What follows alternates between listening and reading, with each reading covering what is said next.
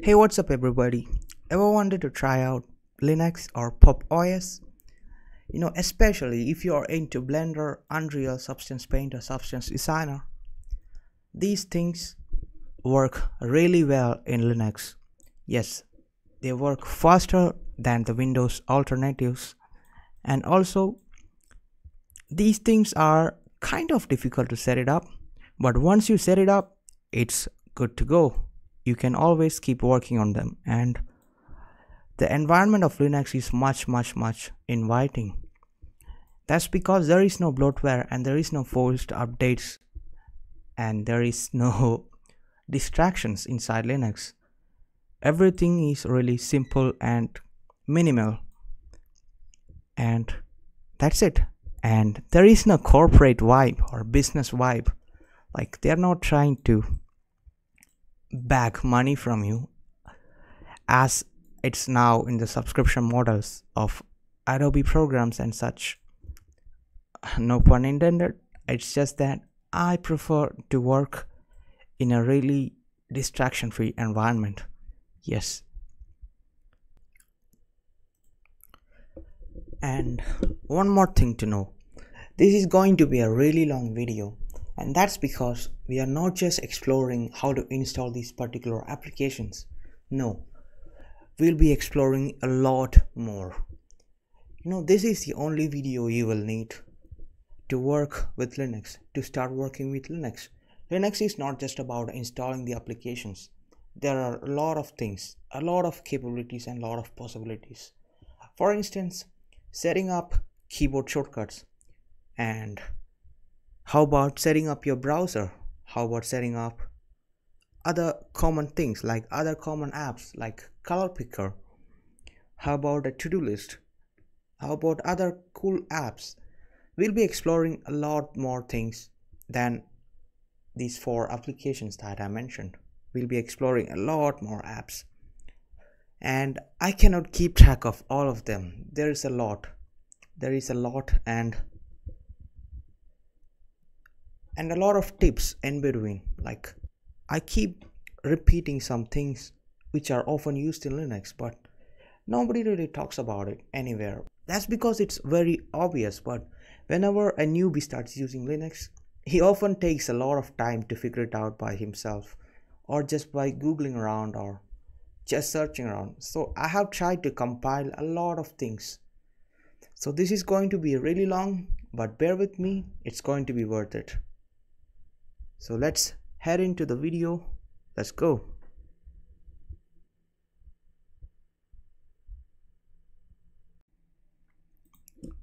Hey there, folks.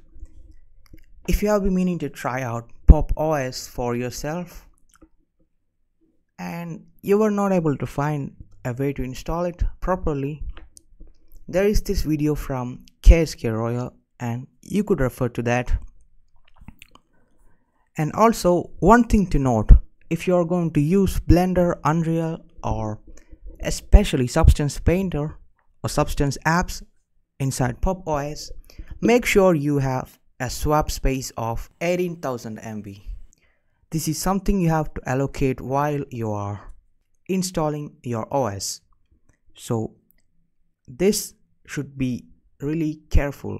You should be really careful about this. You should allocate a space of 18,000 MB for Linux swap.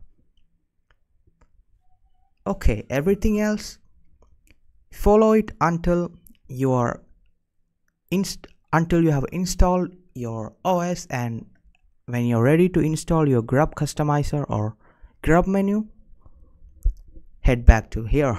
Okay, cool. Let's see. Hey, what's up, guys? I just installed my Pop OS, a fresh new install. Alright. Now, I haven't even installed the grub menu or the dual boot menu. Let's see how we can install it. But first off, you have to upgrade and update the repositories. Sudo apt update.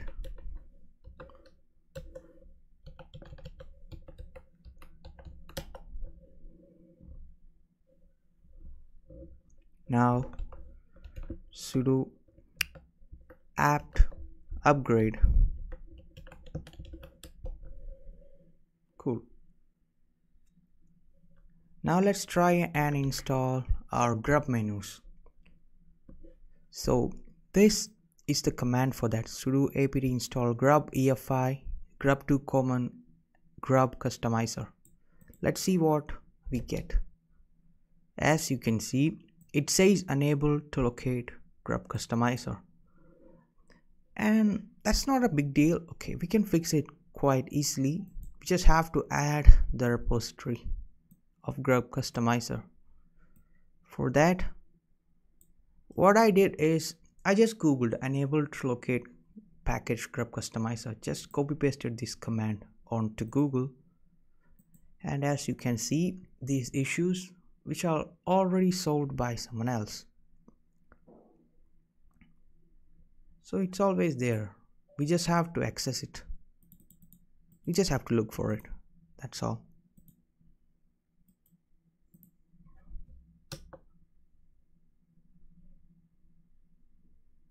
I'm adding that repository.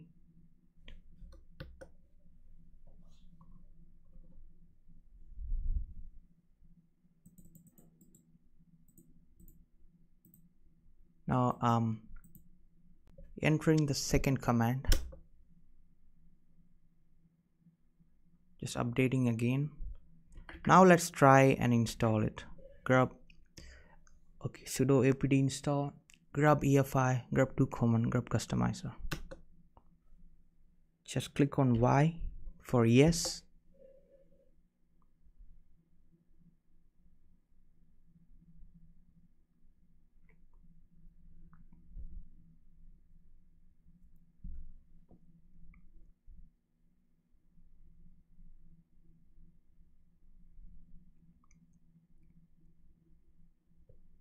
Okay, from here on out you can always continue watching or continue following the steps from that installation video.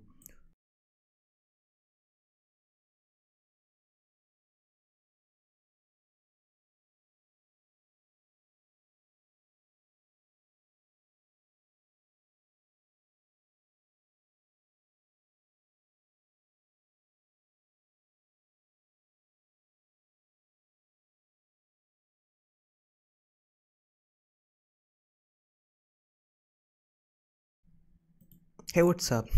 So I'm back here with my Pop OS. It's freshly installed and I have installed my grub menu. Now let's see what we have to do. Just head over to this top menu and click on this not charging and make sure you switch to hybrid graphics mode. Trust me on this, because this one, it makes a lot of functions effortless. For instance, if you're connecting your graphics tablet, it should be in hybrid graphics mode. It should also work in NVIDIA graphics mode, but I feel like this may be a bit too much or too much overload for our graphics card. I don't know personally, I don't know how my graphics card feels, but I feel hybrid works flawlessly all the time. So that's that. And you gotta reboot it once you switch to hybrid. Now let's see. First of all, we have all of our text and font very tiny, right? Let's fix it. Go over to the settings and let's see what can we change. Yeah, I'm going to the accessibility and clicking on or turning on the large text. This should do it. Yeah, that's enough. That's right around where I want. And what else? Let's customize the dock. I don't like this dock on the bottom. I will be making it to the right or switching it to the right. Let's see. Not this. Desktop. Dock.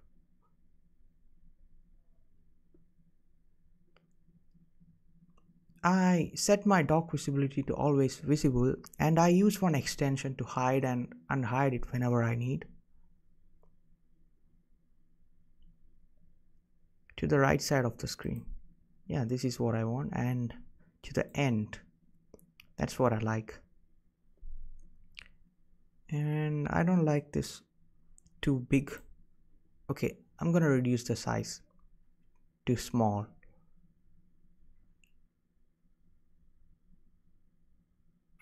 Everything else is default, and anything else?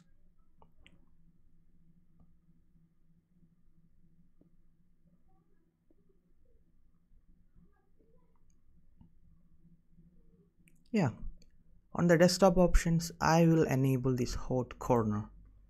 Although I don't use workspaces that much, I like this. Whenever I want to switch to something else, I like to use the workspaces. And the top bar, I set my date and time notification position to left. This is how I like it. So that's that. And also on the window controls, we need our maximize button. Right now we only have our minimize and exit button. If we turn on this one, okay, we now got our maximize button. And also this one, right? This is essential. I'm not changing my wallpaper right now. Also, my theme is the dark theme, as you might have noticed already.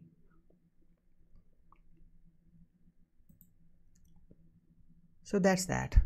I have done what I want to do with my settings. Now let's discover some extensions that I use.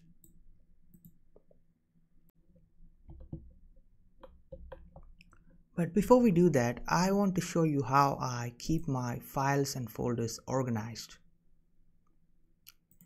On the home directory, I make a new folder named apps with all small letters. Okay. There. Now, whatever application files, I just move it to my apps folder directory and extract it there.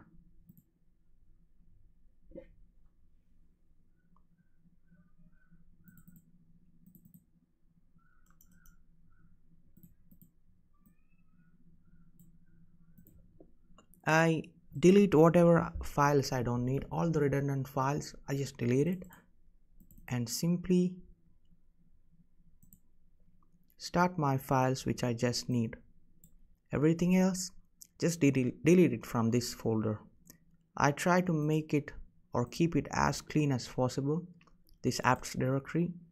This way we don't need to clutter our apps folder. If you want to keep a backup of your folders or the files, like the file we just deleted, you could keep a backup somewhere else, but on the apps folder, that's best not to do it. Also, I like to keep it over here. Yeah, new bookmark. Yes, just drag it to the new bookmark. If you just drag it over to the left, it will show a new bookmark and you can drag it over to there. That's all.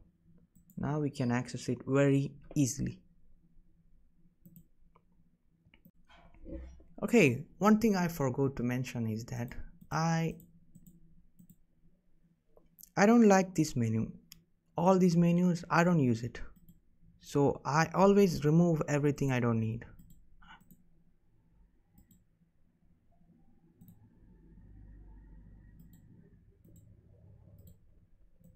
I only keep this one thing, which is the app show applications. Everything else I just remove.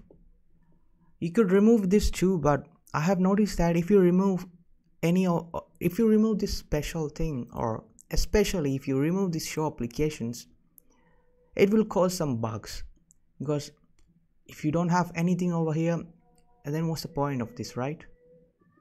So that's that. There is something we forgot to do. In the settings, we have our desktop and dock. Over here you have the icon click action. I like to make it launch, minimize or preview windows. This is really handy. You can preview your window and also minimize and maximize it as we need. In order to properly see it's working in action, you'll need to reboot it, that's for sure.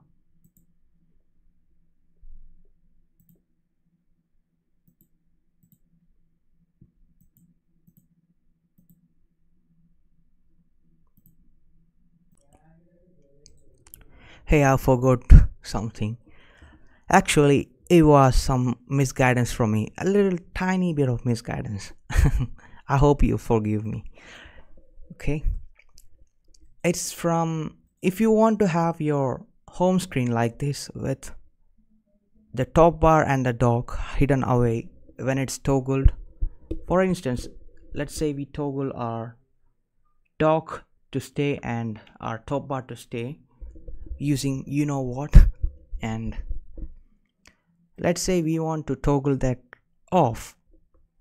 Okay, normally this does not happen if you have followed my instruction. So what you have to do is you have to go to settings and go to the desktop and dock visibility, turn this to or set it to always hide. This is not something which always, this is something I really missed out because I really forgot until I came to this point. So that's that. If you set this to always hide, you can control it better using this thing. And don't forget, always keep your top bar active when you're going to shut down or power off. So that's that, and thanks for watching. See you in the next video. Alright, once I'm done with the small stuffs, let's change the wallpaper. I like my wallpaper from GNU Linux. I don't know, I just like this wallpaper so much. That's all. That's nice, real nice. Now we have to install some extensions. These are the extensions I used in these are the extensions I'm gonna install. As you can see here, all these are just minimal and just the thing we need. Okay, let's see how we can install. You can open up your Firefox browser and type in GNOME extensions.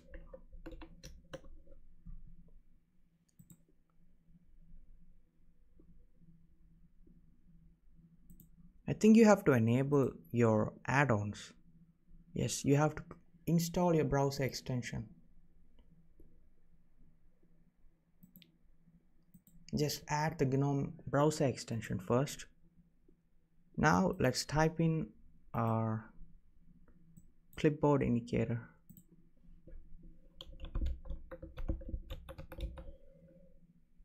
Yeah, that's the first one. Or should I go for GNOME clipboard? I think clipboard indicator works best for me, so I'm gonna install it. Just turn it on. Once you have installed your GNOME shell integration or the browser extension, you can install it directly from the browser. Yes, it's installed. On the top right corner you can see we have our clipboard installed. Now what's the next thing? Dock toggle.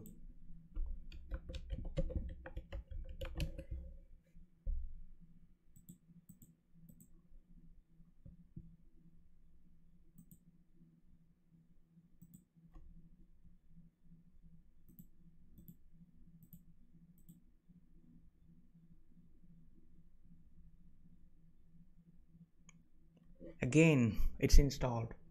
on the top right you can see this gear icon. Once you click on it, you can hide your dock, and if you hover over to this side, it will pop up just like usual. What this is doing is it's just turning on the intelligent hide option.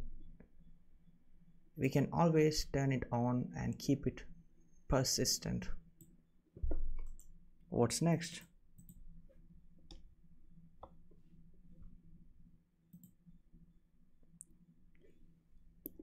GTK title bar. This is a little special. I will try and explain what this is trying to do.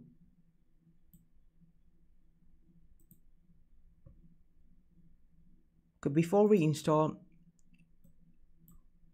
notice our OBS over here. It have written something like this: OBS 27.3, this headline over here. What this new extension GTK title bar is going to do is it will remove this title bar from every application. This is extremely useful when we are using Blender or other software packages. See here, it's gone. It's there when we are minimized or not in the full screen mode. If it's turned on, it will just not show that title bar. How cool is that, right? We need every bit of space we can get. Now what's the next thing? Hide top bar.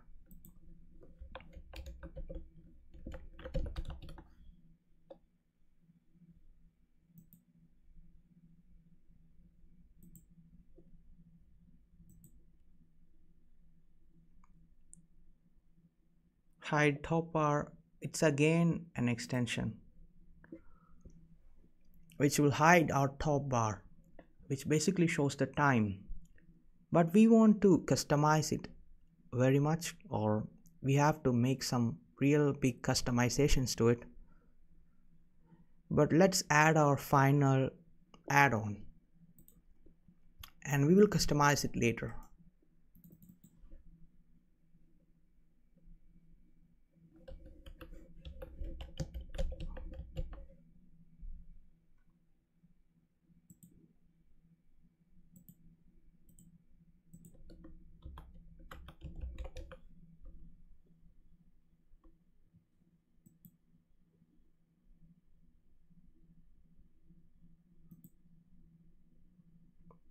That's right.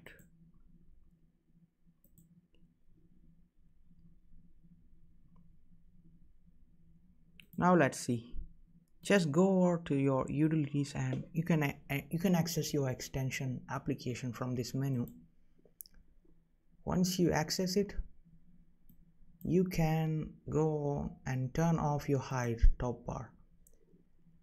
We will be making some customizations to this and we'll be adding a keyboard shortcut to this later on so that we can turn it on and off whenever we need.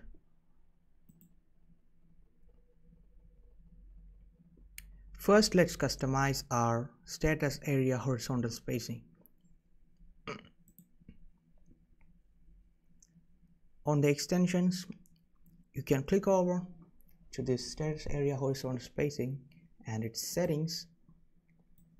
Just reduce the padding all the way to 0 or the minimum possible. I like it this way because it will simply kill all the space in between. I like it this way. I don't like it taking up so much space. I really like it making or staying compact. That's the main reason, is that because I don't see this menu more often or often at all. I'll be hiding this top bar most of the times when working with applications, and whenever I see, I prefer to see it compact. I know the spacing is not even, but still this works well. Doing all these steps, what I'm going to do next is I have this script called hide topbar.sh. This is a very simple script. When running this script, it will simply toggle our hide top bar extension, which is this extension over here. We have turned it off.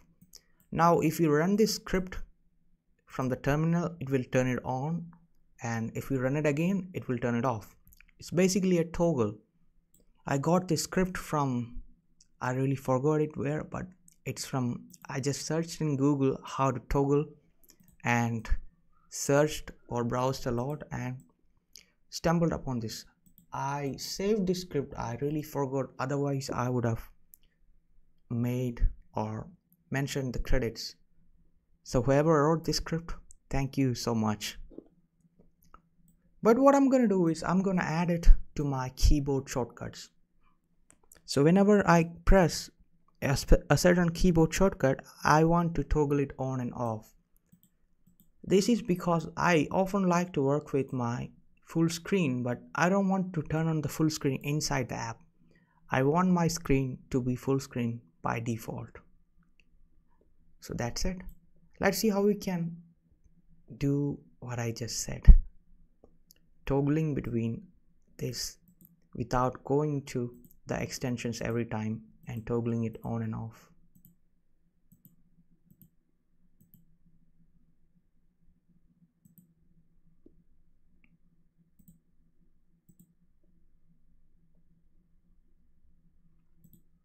In order to do that, let's see what we have to do. First, we have to understand what is this script, how to run this script in a terminal.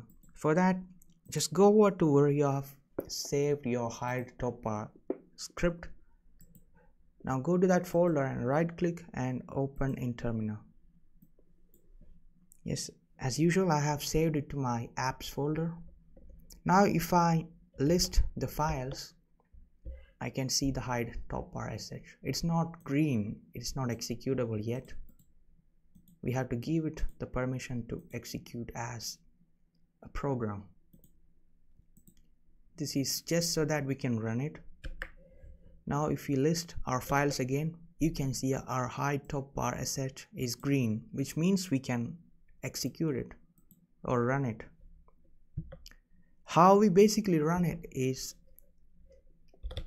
like this: // and just copy paste this script name. That should do it. If we do it again, it will turn it back on. See that? Maybe you cannot see it properly. Now, yes, that's it. So basically we have to add this command to a shortcut. This is really handy and really easy. Let's see how we can do that. On the settings, you have keyboard shortcuts or keyboard. Where is it? Yeah, keyboard. Now if you scroll down, you can see keyboard shortcuts, and I like to add a custom shortcut. I'm gonna remove this and I'm gonna add first thing called hide top bar.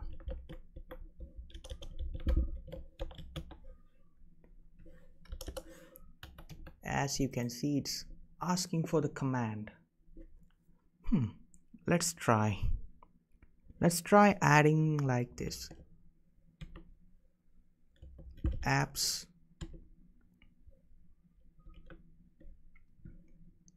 I'm just gonna copy this thing.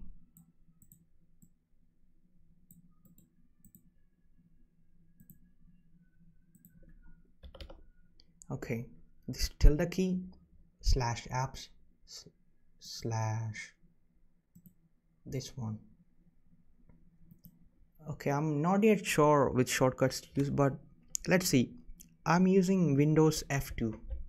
Yeah, super key plus F2 key. Super F2. Yes, in Linux we do not say the Windows key, we call it the super key. Okay, I'm gonna add it. Let's see if it's working properly. I'm not very sure. Yeah, it's not working properly. There is a reason for that. I anticipated it, And the reason for that is we have to make it properly. We have to type the command properly. You may think that this command, it's working flawlessly. Yes, on the terminal it's working flawlessly, but we have to actually enter our command properly. If you go to this thing over here, you can right click to see the properties. This is the parent folder: home, copyright, apps. This is basically a username you're over here. Okay, you just copy this whole thing, and I'm going to replace the first part of this: home, username, apps, and enter a slash. Now dot slash hide top bar sh. Let's see if this works. Windows F2. Yeah, it's working. To see it properly, I'm going to maximize this window, and yes, this is working. And also I like to customize it just like we did before. Let's turn it on first, and I like to turn this off. Okay, this keeps it much simple. We don't want our IntelliHide for this thing because we are controlling it manually, so we don't need it properly, or we don't need it at all to work like IntelliHide, or we don't need it to turn this on.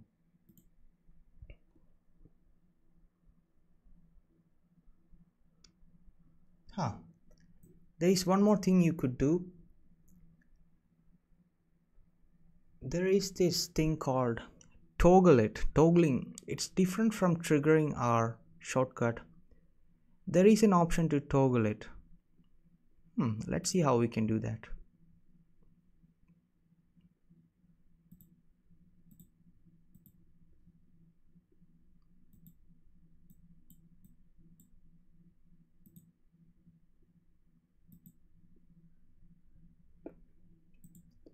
Yeah. In this settings of hide top bar, on the keyboard shortcuts, we have an option to enable shortcuts. You can play around with this and try this yourself. For instance, if I assign it a shortcut like Super Z,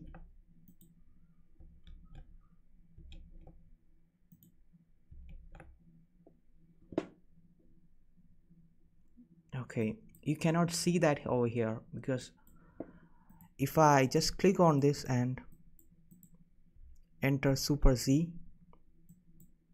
it's doing that, but we cannot see that for some reason, and it's behaving in a buggy way right now. Anyway, I don't like this. If I click on Super Z, it just pops up whenever that is.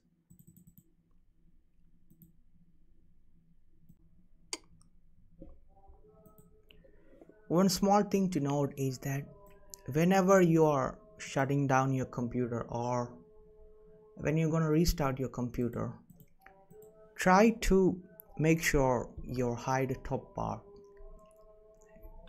you have to make your top bar visible before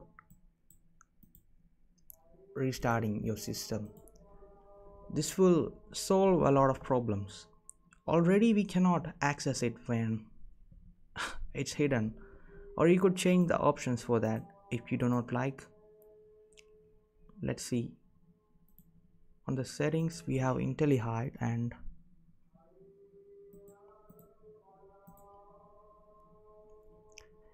alright, this show panel when mouse approaches edge of the screen. That's it. Once you turn this on, you can access it even if it's turned off. Yeah, that is also handy, very handy.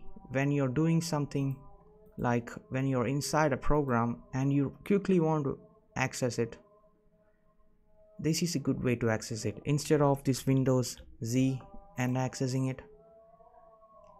That's much better. I think I have to remove my shortcut I have set up.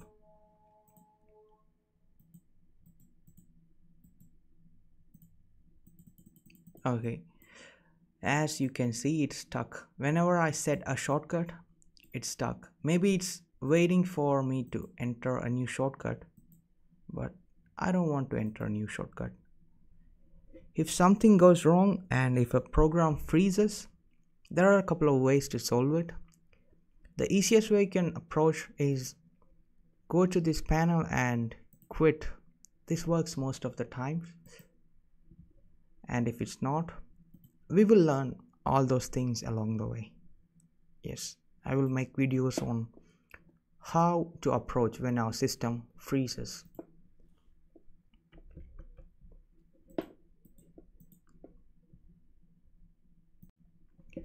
There is something else I wanted to show you. When it's full screen, when we have hidden our top bar using Windows F2, when it's hidden and you want to grab this menu or this window, you cannot grab it by going to the top. To grab it, you have to go to the top and hold your super key or Windows key, and then you can grab it using our left click hold. If you simply try to grab it using the left click hold, you cannot do it properly. You have to use your that's it.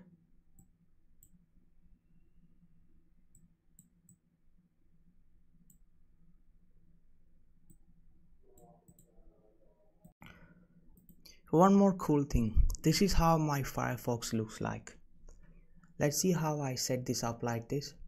I don't want any news feed, so basically you got this gear icon here and turn everything off, and on the manage settings you have to turn off web search. If it's on, you can see this thing over here. I don't want it, so I just turn it off. That's all. Okay, there is one more thing I wanted to mention, and it's the Pocket. There is this service by Firefox, it's called getpocket.com. It's basically Pocket. I save every good blogs I find here on the Google or on the internet. I just save everything useful. One good thing about it is we can tag everything. For instance, we can tag it like Blender, Linux, whatever topics you want. So that's it.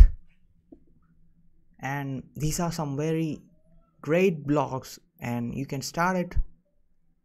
You can start reading it right away, or rather when you encounter a problem, you can start reading it. This will solve half of your issues that you come up. For instance, if you don't know how to set up a desktop shortcut, or if you don't know how to add an application to this menu, it's very easy, but if somebody didn't tell you at first, it would be very difficult to figure out by yourself. So these blogs, I will link them all in the description. And yeah, I wanted to show one thing. I wanted to disable this weather thingy, or this thing. It's the weather. I mean, who needs that, right? View original, and it's a Reddit post, obviously. So here I'm going to disable this weather.desktop. It's an extension which comes pre-installed, but I don't like it, so I'm just going to remove it or disable it. Okay, this command, what does it do? Sudo mv for move, and we are moving this thing and we are renaming it basically. That's all. So I'm gonna copy paste it to my terminal. Windows T for terminal. No, super key plus T. Whenever there is a command with sudo, make sure you understand what the command is, because otherwise it could be dangerous. If you're not sure, or if you do not trust the source from where you're getting your Linux commands, you should not run it probably, and you should not run any program using sudo permission. This is how Linux can get hacked. Yes, Linux can also get hacked if you are not careful, but it is not like Windows. You know, Windows, we keep installing things and Windows in itself is bloated. Linux have much more control over everything, just like we did here. And yeah, I will link all of these blogs in the description.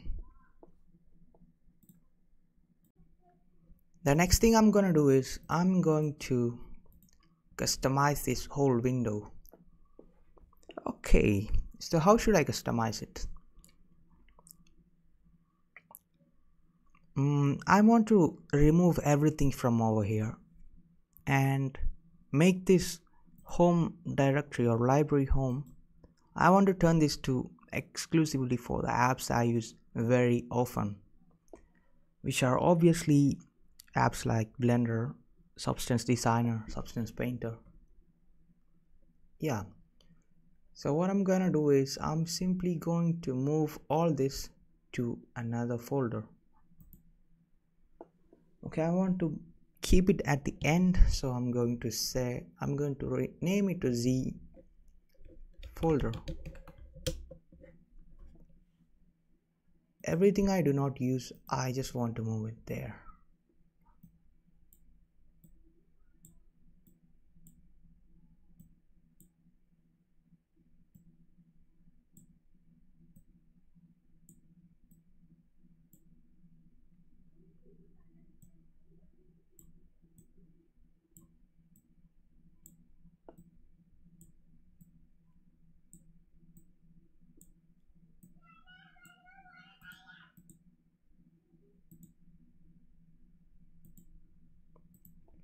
That's it. Now we have our home library clean. Now we can add any apps we want here. Also, I'm going to create another home folder. This is to add apps which are not main apps, but I still use them. For instance, Pop Shop, OBS, calculator, and extensions. What else? Anything else? System monitor.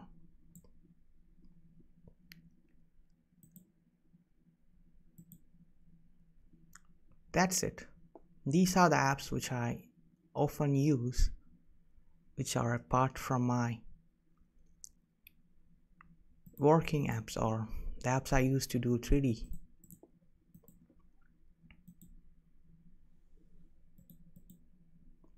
Also, there is one neat thing about Pop OS or any other Linux distro.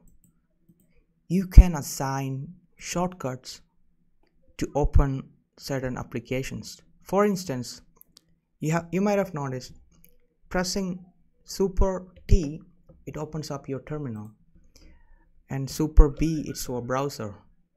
I'm going to change this for Blender, and I'm going to change my browser to Super R. Right now it doesn't open up anything. So let's see how we can change our browser from Super B to Super R, and how we can set up later our Blender to this Super B shortcut. On settings, if you go to keyboard, we have view and customize shortcuts. We have the launchers over here. The home is for Super F. Super F, it means our home directory or the file manager. And the email client is for I'm going to remove it. I do not use it. Launch terminal, I'm going to keep it. Search, it's disabled. Help browser, no, I do not use it much. Home folder and terminal, and we have our browser. I'm going to add another shortcut, or let's customize it.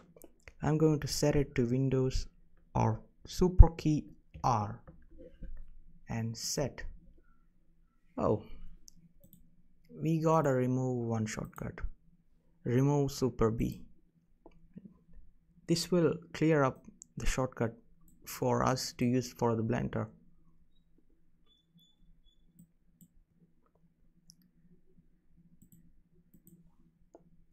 Now if we click on super R, it will open up our browser. How cool is that? There is one more thing. I almost got used to it so much. When our browser is turned on, or any application is turned on, if you hit super Q, it will quit it. Windows R or super R to open up our browser, and super Q to quit it. This is really handy. You might be thinking Alt F4 is not doing the thing. Alt F4, it's for Windows, and for us it's super Q. That's it. Okay, here's one more feature of Pocket. When a web page is open and you see this save to Pocket icon on the right side, if you just click on it, it will automatically save to our Pocket. And you can add a tag here, Blender. Now click on enter and enter again to save it. This will save to Pocket, but if you don't want it, you can remove it always. That was it.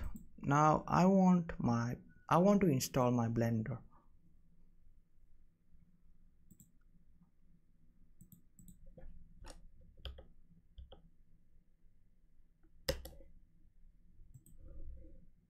I'm going to move it to the apps folder. Now I'm going to extract it here simply.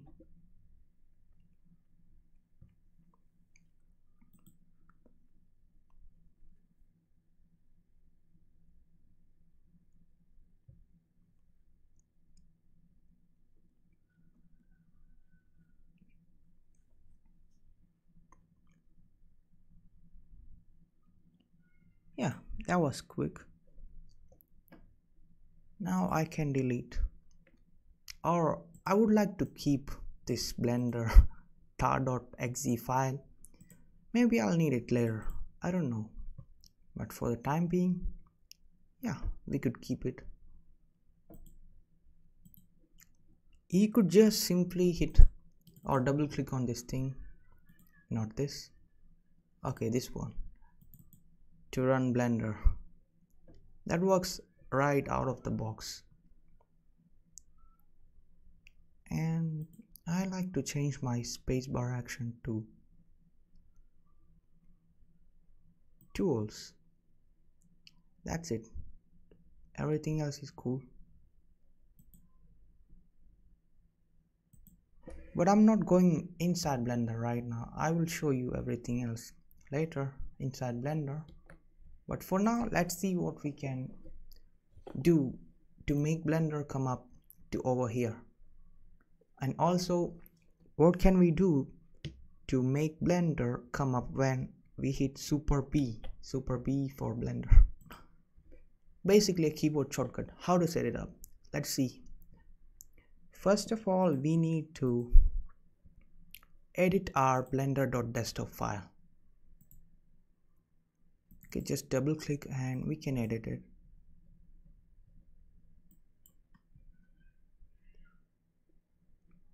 Okay, Here on the line 82 you can see exec equal to blender something something.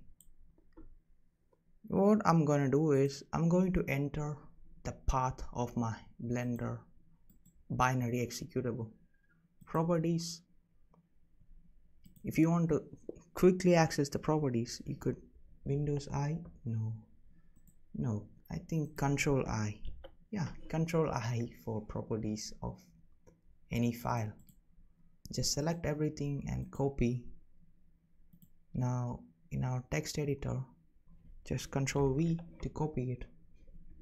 Make sure the path you enter is correct. If it's not correct, it will not be added.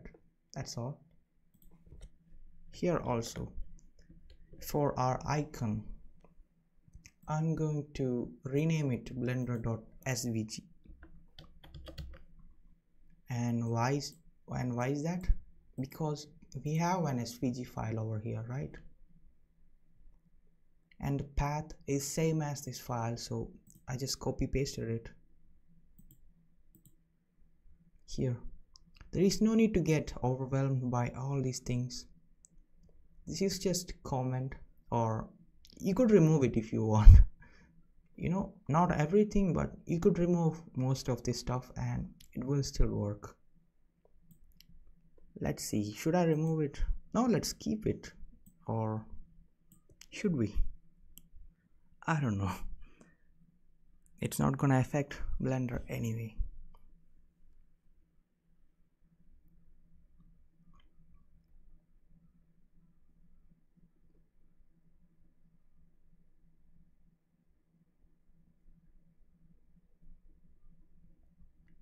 These two things, exec and icon, this thing in itself should fix, or this is the first step to set up our shortcut. Now go ahead and save this file.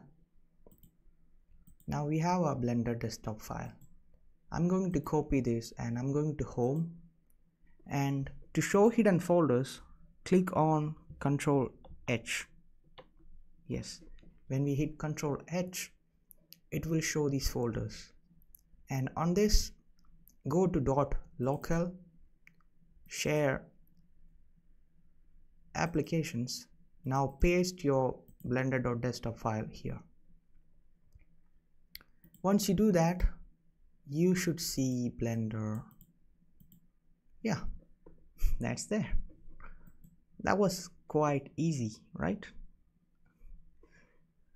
Okay, now let's see, is it running on my discrete GPU or is it running on my integrated GPU? Video memory, yeah, it is running on my discrete GPU or NVIDIA GPU, that's for sure, because it's 6 GB. You know, if it's not 6 GB, it would show 8 GB. I know that's a bug, but that's not a big deal. Right now everything is working great. Now how do we add Blender to our shortcut? Super B, right? Okay, we want to figure out what command opens up Blender. In terminal, what command will open up Blender? That's a tricky question.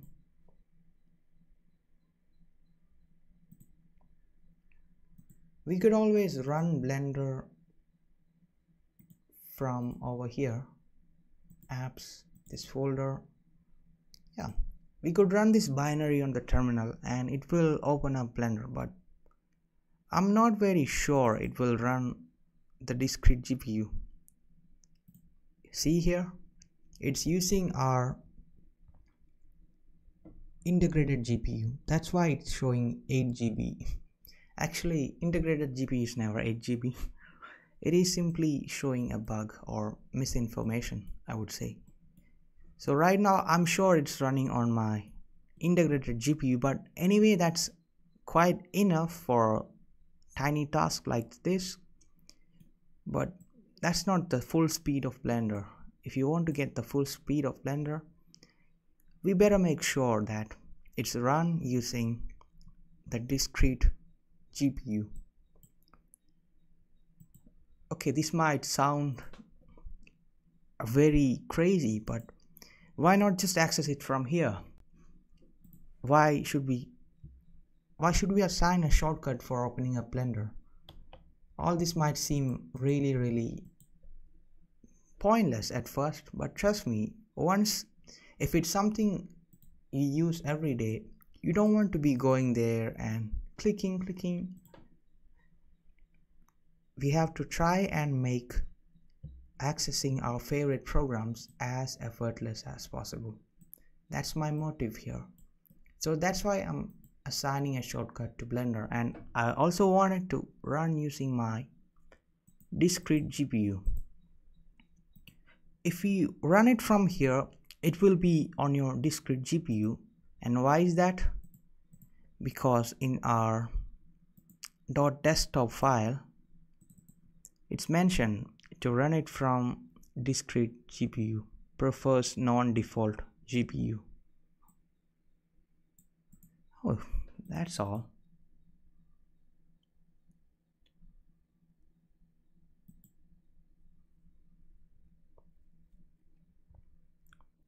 But there is a way to run it using our non-default GPU. It is kind of a long shot, or it is not straightforward way, but it's still very easy. Once you know how to set it up, you don't have to set it up every time. It's just you do it once and it's there forever.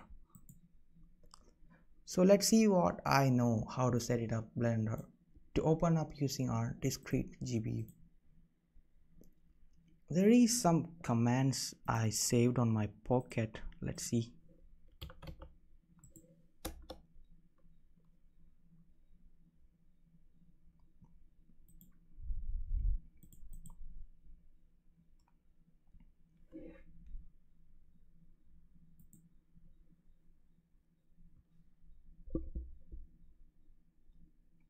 Yes. This is a GitHub repo from Pop OS or System76. This is basically showing us how we can always run an application using the NVIDIA graphics, or how to tell our command prompt that we need to use it. We need to run this program always using the discrete GPU. So it's a simple command, right now. We'll make it into a script. Let's see. I'm going to copy this thing and going to my text editor and pasting it over here. And I'm going to change my Firefox, or I'm going to replace it with my Blender's path. How do we do that? Okay, you could just copy paste it from here. exec equal to home username apps Blender until here. Just copy and paste it after prime. So it's a simple command. It's basically setting an alias for this word prime. For this prime, we are using this NVIDIA graphics card. If you ask me what this is, I'm not sure, but I have tried it before and I know this will toggle NVIDIA graphics mode for the application we are launching after using the prime command. So that's all. This should do it. Now let's save it somewhere. Where should we save it? Yeah, I'm going to create a new folder over here. That would be much better, I think. Oh yeah, I will just paste it over here. That's much easier to access. blender.sh. Okay, I have saved it here.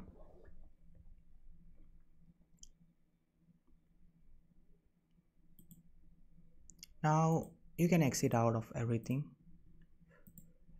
You know, if we are doing it for every app, we might need to reconsider creating a new folder to keep everything organized. Let's do it right now.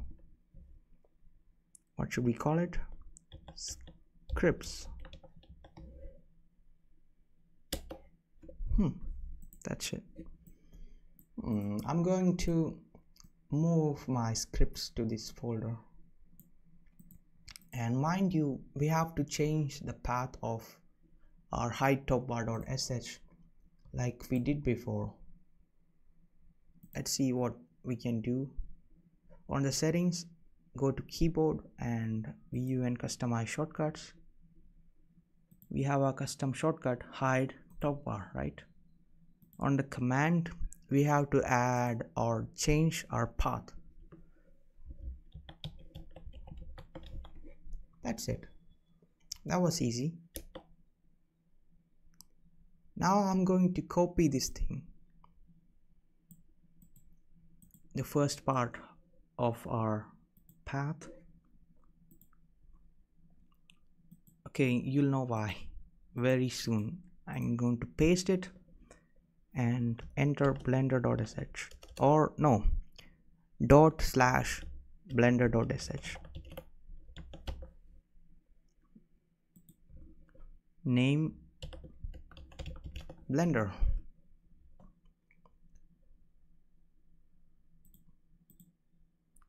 Okay, setting the shortcut to Super B and adding it. That's all. Now let's test it. Windows B. No, it's not running Blender. Why is that? Let's see. Let's run it from the terminal.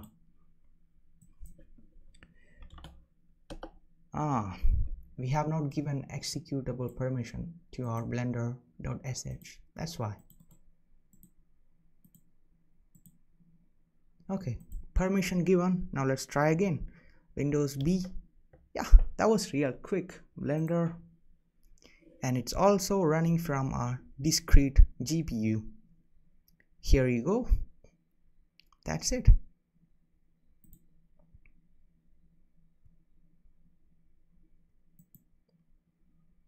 How do we download Unreal Engine, and how do we download and set up Unreal Engine inside Linux? Let's see. First, you have to go to this website, www.unrealengine.com/en-us/linux.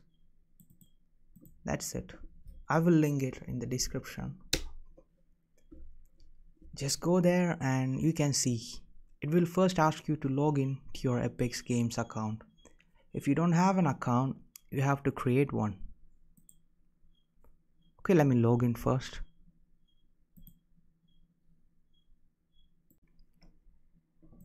So I have logged in here, and here we have our recommended system. It shows Ubuntu 22.04 64-bit. Our Pop OS is based on Ubuntu 22.04, so we are good to go. And graphics card with greater than or equal to 8 GB memory. Mine is 6 GB. What? That's enough. Actually, the configuration or minimum requirement for Windows is much lower, but I don't know why it's mentioned like 8 GB over here. But it should work fine in Linux. Trust me, because Linux always uses the resources much more wisely than Windows. So it should work. And also 60 GB free disk space. That's interesting. And you have to note here that we need to download 22.15 GB. And if you do not have a really fast internet connection, or just in case your internet connection gets cut off in the middle, you'll have to download everything from the start. So that's why I recommend you guys install XDM or Extreme Download Manager. I haven't installed it, so let's go ahead and install it. I'm going to download it from the GitHub.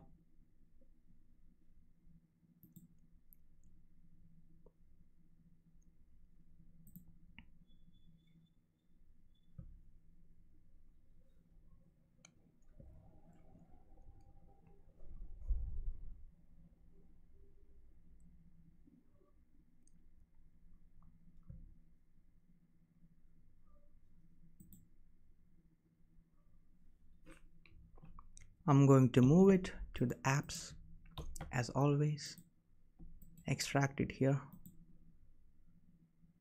Once it's extracted, I'm going to delete the tar file. Oh, this is a script. Let's see the properties.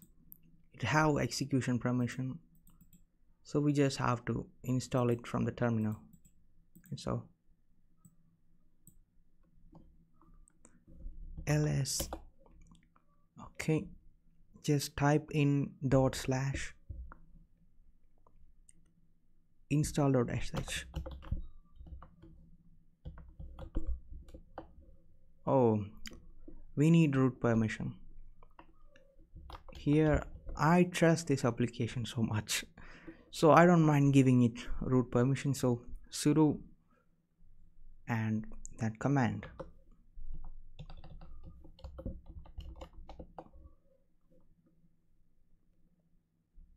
Okay, installation completed. You could delete this if you want.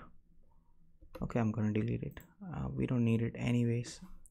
XDM, yeah, Extreme Download Manager.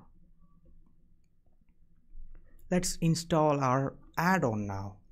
We need the add-on because in order to capture links, download links from the browser, we need the browser add-on. That's all. Yes, it needs access to all your data for the websites, or access your data for all websites, access browser tabs. This highly depends on you, and if you do not want it, you can always go ahead and continue without installing it. Now let's see, is it on or is it capturing any link? You can know that if you click download. If it starts downloading directly, it means you need to reboot your computer. Okay, I'm going to click out of it.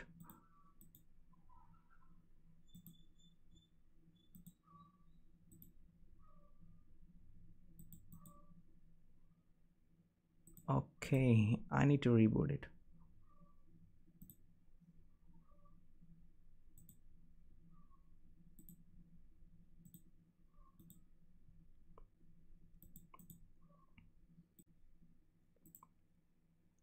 Okay, we are back.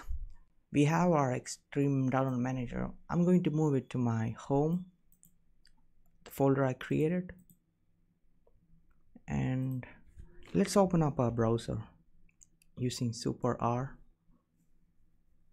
Okay, I'm having to accept the conditions. Okay, cool. I'm accepting it. Maybe earlier I didn't accept it. That's why it could have been like that.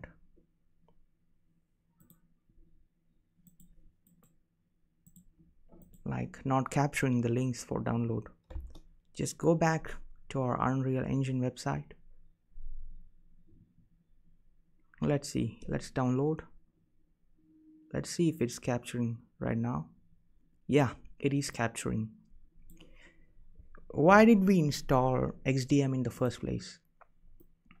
You know, in my area, I only have internet speed of around 4 MB per second. So if I'm downloading something really big and if in case it just happens that the internet connection it's cut off in the middle, I can simply resume my download using the functions in XDM. That's something you gotta play around and figure out for yourself. Something like this, along like refresh link, resume, pause, all these functions are there. So that's really handy.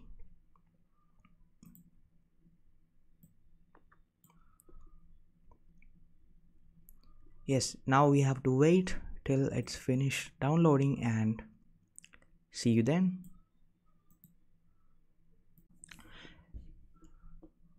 In the meantime, I'm going to install Steam from our pop shop. Yes, I have my Substance apps on Steam. So that's where I gotta install this Steam. I always go for the Debian package instead of Flatpak. Just a personal preference.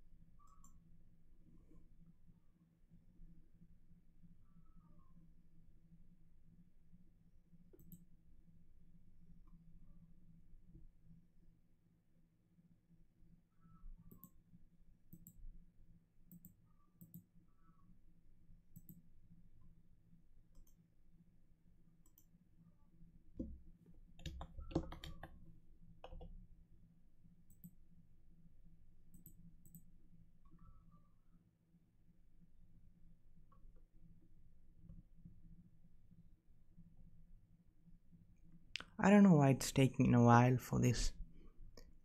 Or maybe it's because we are downloading Unreal Engine in the background. Yeah, that should be slowing things down.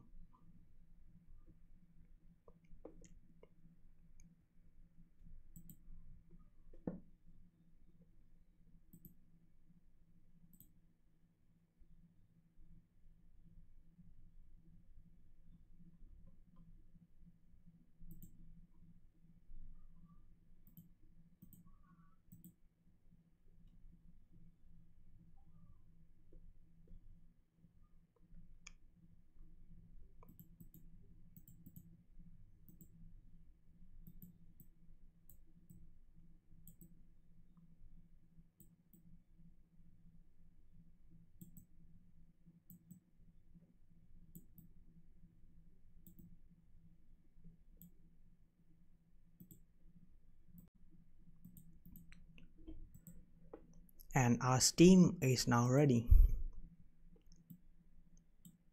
Oh my god, it's also downloading an update. Cool. Just go ahead and update fast.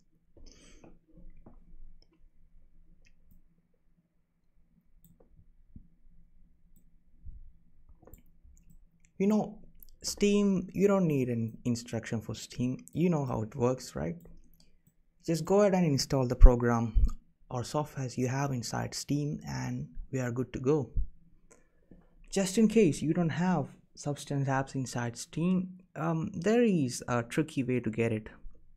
Yes, I will talk more about in another video because it could be taken down. It is not legal technique, so it could be taken down. So just in case, I don't want to ruin this video, so I will talk about it in the next video. Like how do you install Substance apps if you don't have it inside Steam? Basically it's piracy, or you could also use the license, but there is a caveat here. We'll look into it.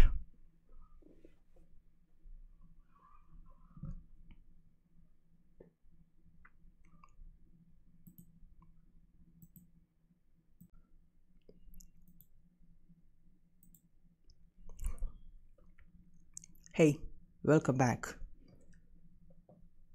So I thought while these things are downloading, why not explore something else?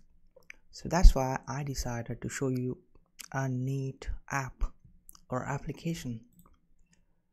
On our pop shop, you can go here and type in to do, okay, and there is something called Endeavor. I don't know what is it. I saw something here. I want to install a deb package. That's why I'm looking for something which has a deb package. And this one has, but it looks like an email. Wait. I will simply type in to do. Here you go. This is the GNU to do. This is a really simple application. No fancy features, just a simple to do. To do. Cool. That's it. I have installed it. So just in case you're wondering which to do I'm using, honestly I don't use it. But right now I want to explore some shortcuts, and also I want to set up some shortcuts. We have already set up Super B for our Blender, so let's tick it, or how do I say, let's cross that off our list. Now let's explore some shortcuts. That's what we want to do. I want to set these shortcuts later for Unreal, Substance Painter and Substance Designer. Yes, if you notice why I'm using these letters E, S, D and B. E for the engine in Unreal Engine, as S for the Substance Painter and D for Substance Designer. Now all of these letters, it can be entered using our left hand, just one hand. You don't have to, all of these are on the left side of the keyboard, so it makes it a lot easier to enter the shortcut just using one hand. That's why I chose these letters. I could have chosen Super U for Unreal Engine and something else for others, but I chose these letters carefully. So that's it. We will be setting up these shortcuts soon. I mean, I don't know yet. We will do. We'll figure out along the way.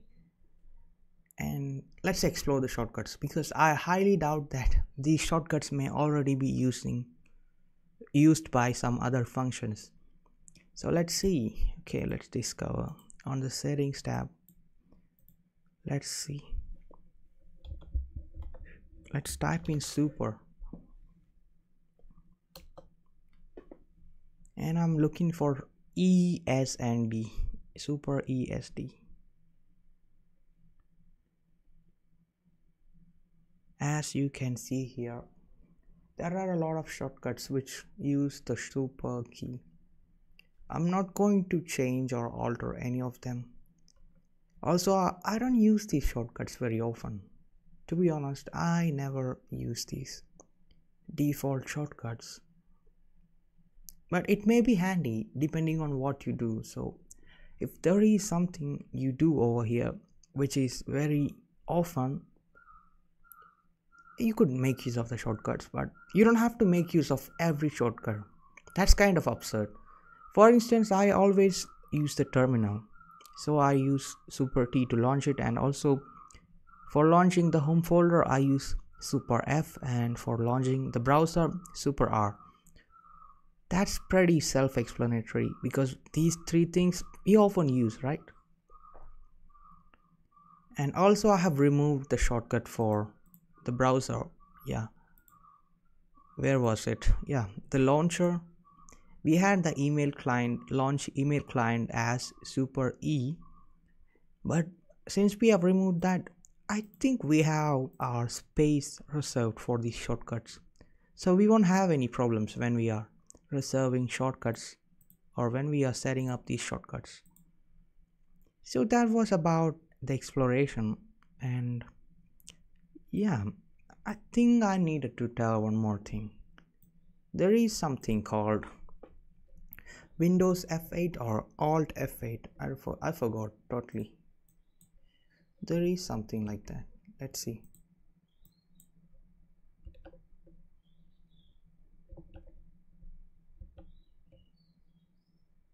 No, that's not it.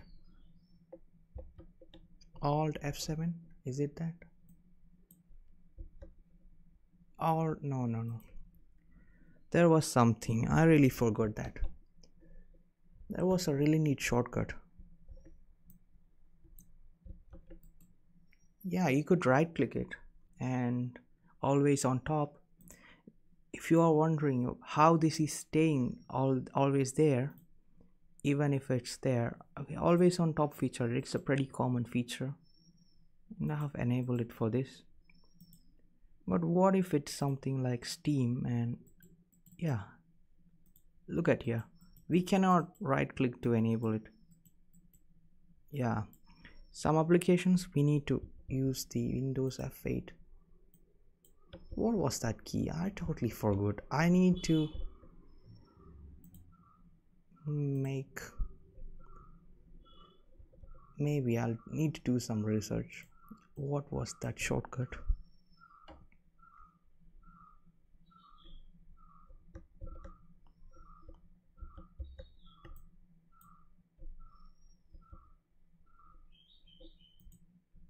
Okay, I'll get back once I figure out what was that.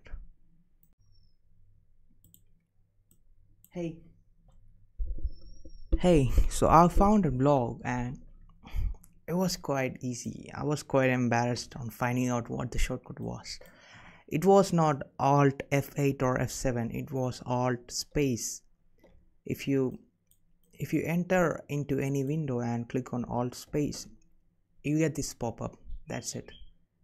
And you can click on always on top for any window, and for instance there, that's it, Alt space, and you get this menu.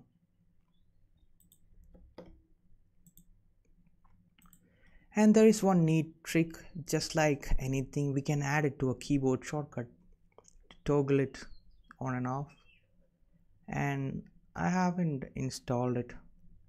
Okay, let's set up that right now. Okay, here it's saying that we have to install this thing, WM control. Is it really?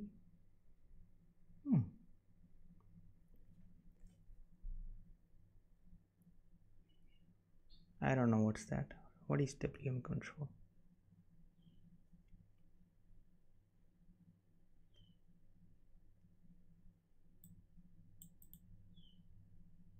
Okay, WM control is a Unix or Linux program that lets you interact with X window manager and allows you to manage the windows and user inputs of the system. Yeah, cool, fine.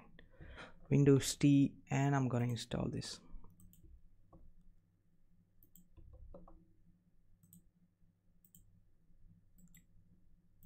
You might be thinking, why am I doing all these things? I could just let go of this, right? Why should I have a shortcut for simply always on top feature? I don't know, I just like to try out things, that's all. Let's see. Now we have to set up our shortcuts. Go to system settings. I think I already have WM control. I just think so, I don't know. Keyboard shortcuts tab and custom shortcuts, right?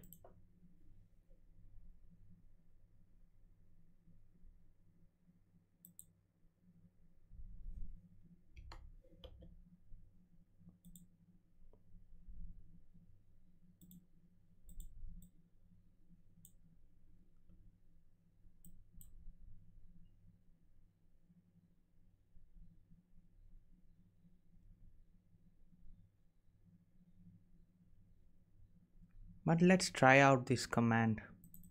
It needs this package WM control, so I think it was not a mistake installing it. But let's see. Custom shortcuts. That's it. Always on top.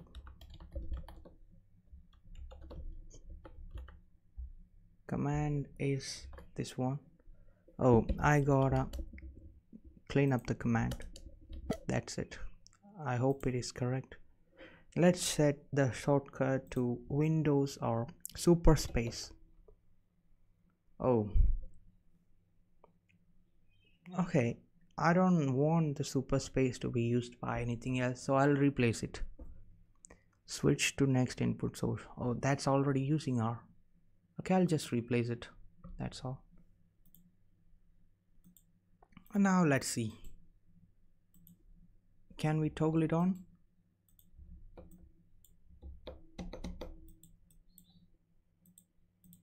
Yes, It did toggle. Wow.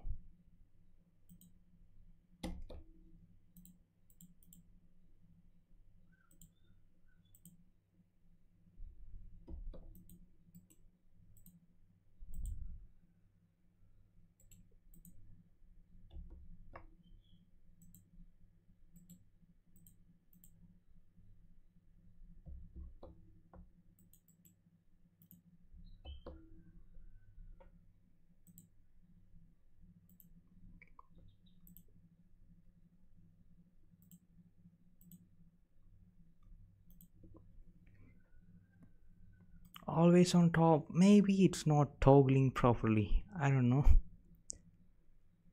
Let's try again. It's not currently, it's not always on top feature turned on. Now let's see always on top. It's toggling it on. Okay, that's a good thing. It's toggling it on, but it's not toggling it off. When we click it again, it's not toggling it off. That's the problem I face now. But anyways, we could always go to Alt tab or Alt space and turn it off when we don't need it. Probably that's a good way. Really, Windows space is really handy, so I'm glad I input or set this shortcut up. And yeah, just one simple package, that was all it required. Always on top using super space key. That's all. That's really nice.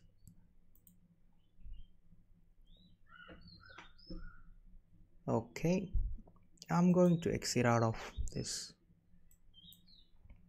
We have explored enough shortcuts for today. Cool. Now once our Unreal and Substance apps are ready, we will start setting up the programs and also the shortcuts.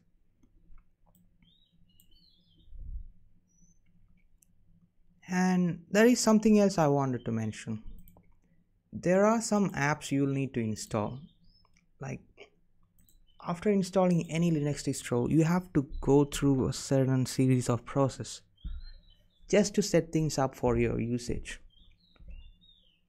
Linux is mostly like a base, or GNU Linux is like a base for you to build upon. It is not always customized for your use, but you can do it. They give you the freedom. That's why. Xarchiver. Yes, Xarchiver. This can unzip RAR and other compressed file formats. Right now we cannot unzip a RAR file from the default applications in the pub. You can either install 7-zip or this one. I prefer Xarchiver, so that's it.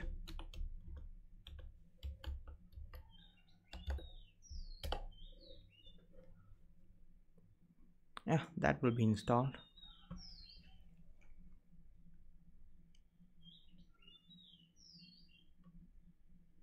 There are a lot of apps, like I could install GIMP or GIMP, I would say.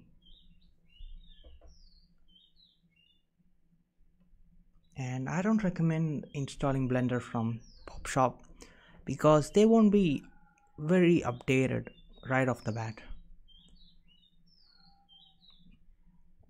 Where is GIMP? There will be, you can just search for it, right? There are a lot of applications available. Yeah, I don't use it. I don't use most of it. I haven't tried much of these things except for the color picker, I think. Yes, I was using this color picker, I think.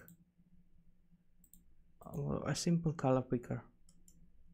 I really like to have a shortcut for my color picker. That would be much better.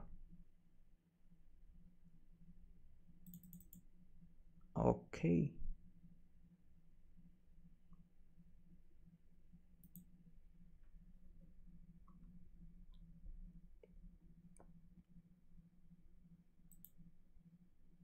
Okay, this is interesting. We can set a shortcut for this for sure. I don't know why it's glitchy. Yeah, even if my mouse is not moving, it's glitchy. But that's okay. It's zoomed in too much. But as long as it's working, I'm good with it. Oh, this have some settings.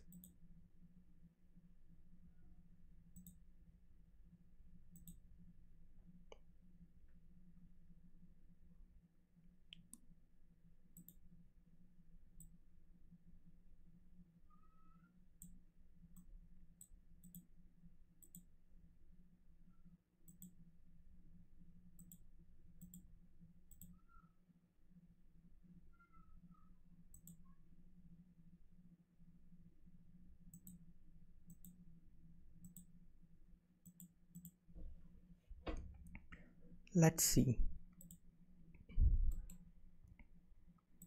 Is it working properly? The color picker?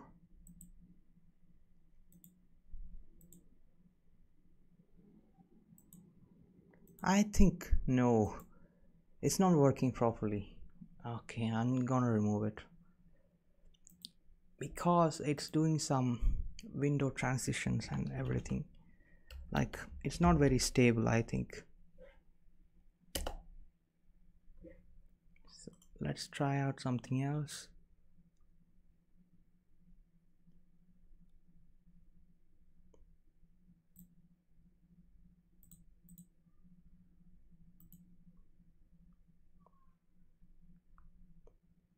I have tried this application before, so I think this should be fine. Yeah, let's see how stable is it. Cool, no glitches, and even we can save colors. That's great. And I wonder if I can set up a keyboard shortcut for this.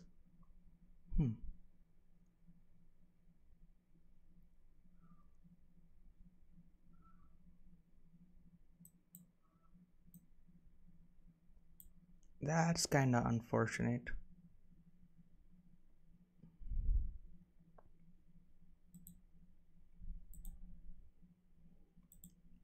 It would be great if there is a shortcut for color picking, but I'll just keep it in my home. I don't like to clutter up my home with so many applications. Maybe I'll move the calculator over to the last thing, last folder. Ah, much better. Color picker, yeah, this is it. Working fine. It's working fine.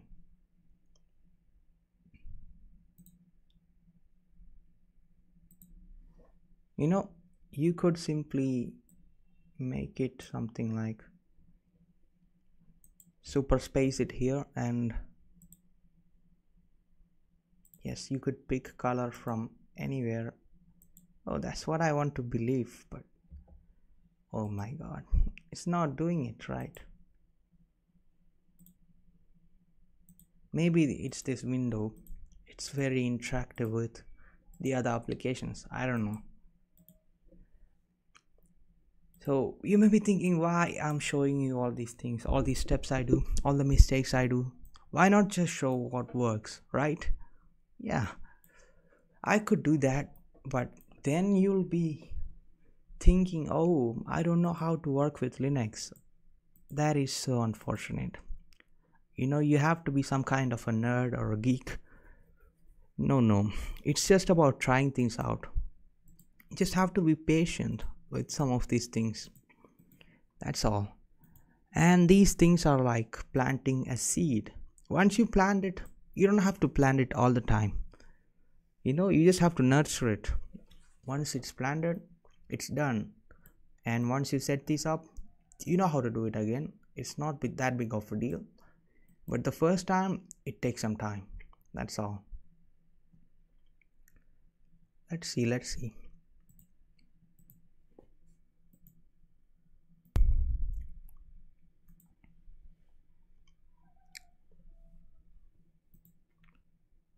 Should I have a color picker? Or yeah, there is one more thing I have to show you guys. There is this online accounts in the settings, and this is really handy. Connect your data in the cloud. What we can do is we can link our Google Drive to show up in this one, our home folder. Our Google Drive will show up in the home folder if we connect our account. That's it. I will go ahead and connect my Google account. So I'll just pause the video.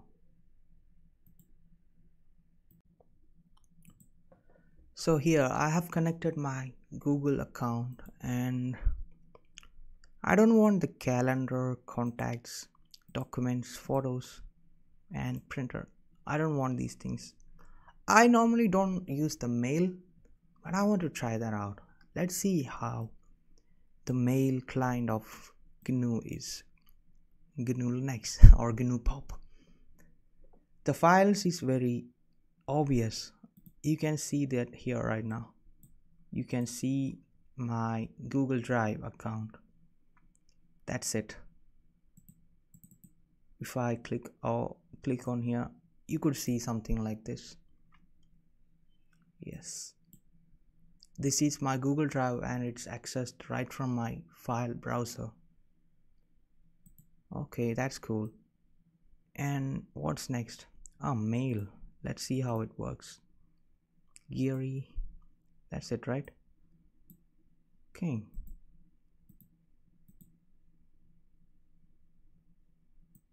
Okay, let's see. Maybe it's loading up.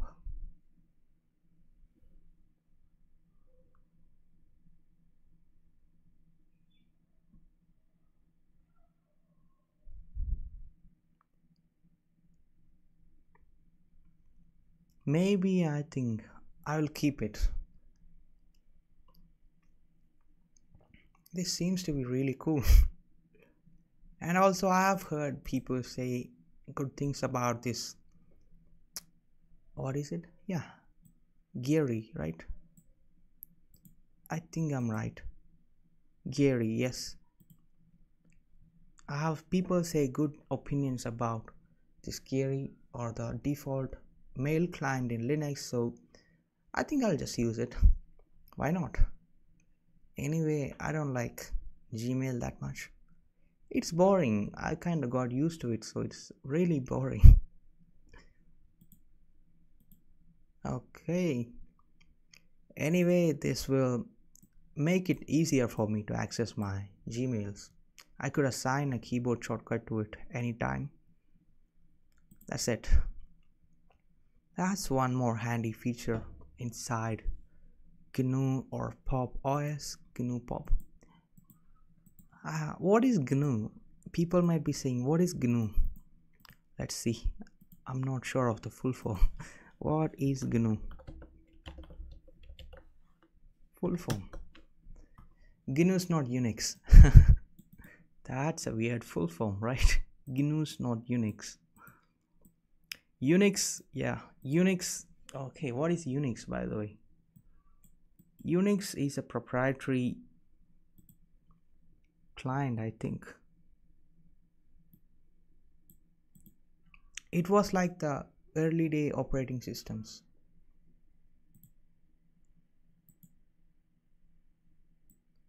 So great. And why GNU?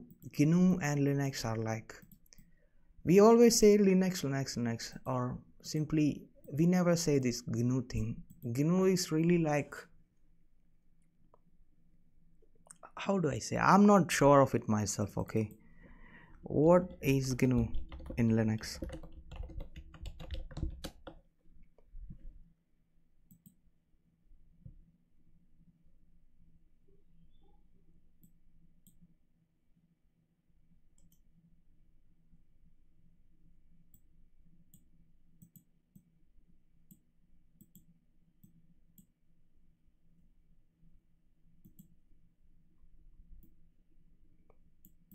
Actually, we often say Linux softwares, but actually it's GNU software. All these things are GNU softwares, and Linux is the kernel of our most Linux distros. These are really technical stuffs. I don't know that myself, so I would rather I'm not explaining, okay? I would rather not explain it. You can Google it yourself. And I think this is one of the main reasons why people often say Linux instead of GNU Linux. Yeah, lack of information or lack of clarity, I would say. I'm not a programmer myself. These are like things I just tinker around and figure out myself, or from the internet. Yeah, we forgot to set up our battery percentage, right? Power, show battery percentage. That should do it. And is there something else I want to set up? Power button behavior. I like to set it to suspend instead of powering off. That's it. Blank screen.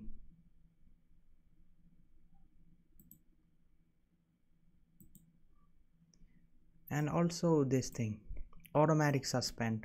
I'm going to set it to 1 hour. I don't like my computer sleeping when I'm giving it a task which will take a long time. And blank screen, 5 minutes is cool. And what else?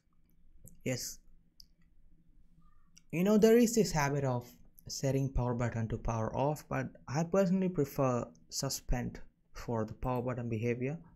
There's a reason for that. If just in case your computer freezes, there is something you can do. That's called waking up the elephant, or raising the elephant. I think raising the elephant.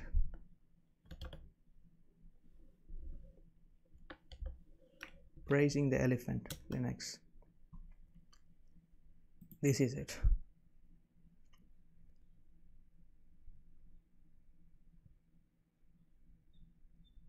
Raising skinny elephant is utterly boring. Raising skinny elephants is utterly boring. That's it.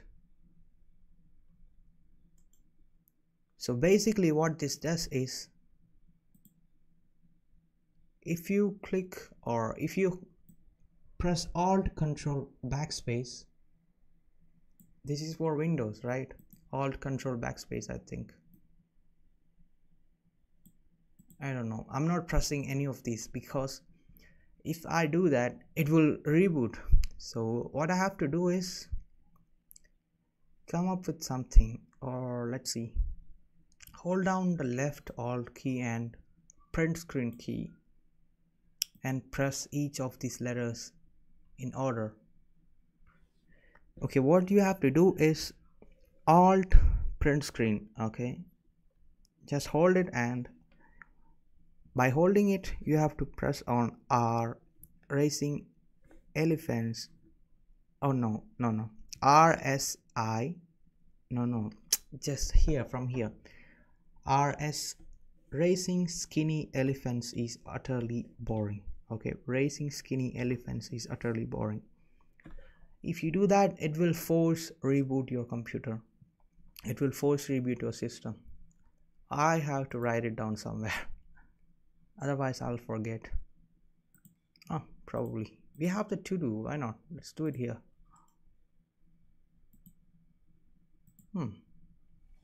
What is it?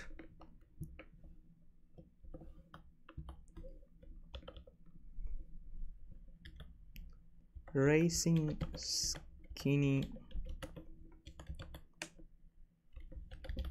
elephants is utterly boring.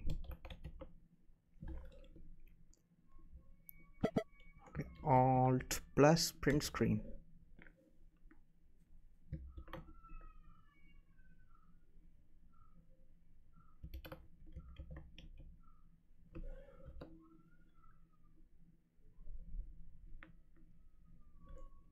That's it.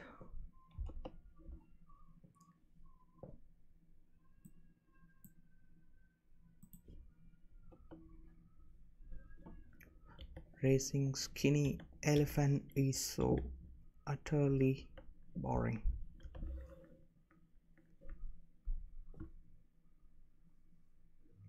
I think there is no so. Let's see. Control Shift T, I think, or let's see the history. Yeah, racing skinny elephants is utterly boring. It's a 6-letter word. Okay, that's it.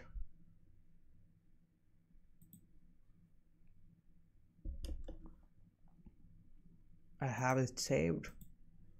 Now I'm going back.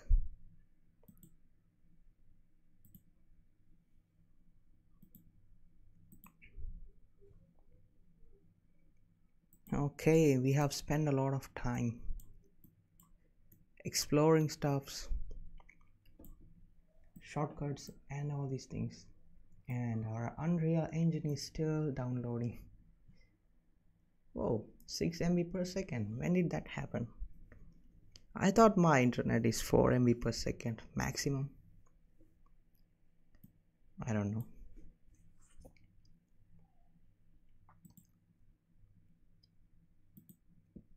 Once it's done, I have to install Substance Painter as well. Yes, this is an old version of Substance Painter I got on Steam.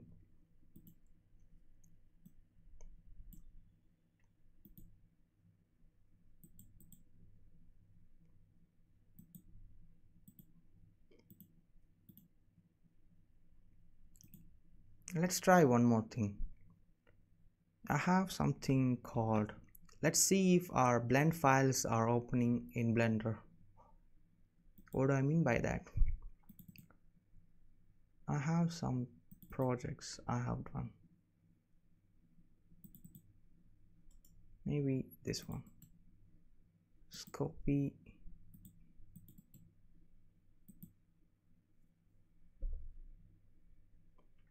Yeah, it's done. Now I think by default it will not open up. We have to set things up.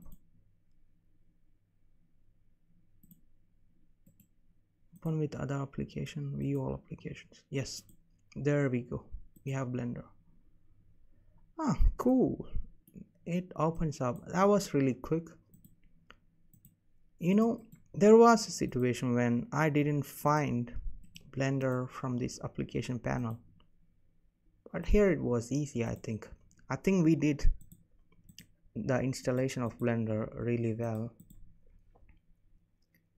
You know, it's basically dependent on that desktop file we set up. There is some parameters, or let's see what I mean. You know, talking about it in vague terms is not going to help anyone. Let's see what I mean. Yes, this MIME type thing. This is what determines whether the application will show up when we set up certain file types to open up with Blender. That's it. If this thing is not properly entered, you know, we cannot make it work properly. And I have to admit, I don't know how to set it up for Substance Designer or Substance Painter.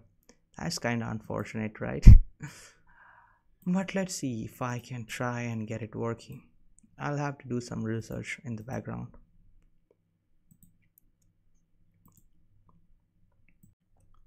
So here you go. There is something else which happened recently. Just right now. Our Substance Painter, our Unreal Engine, it stopped downloading, but it's paused at 76%. So I'm trying to refresh the link for downloading. So basically just refresh this page of Unreal Engine. That's why I didn't close it. And I'm trying to get it. to refresh the link.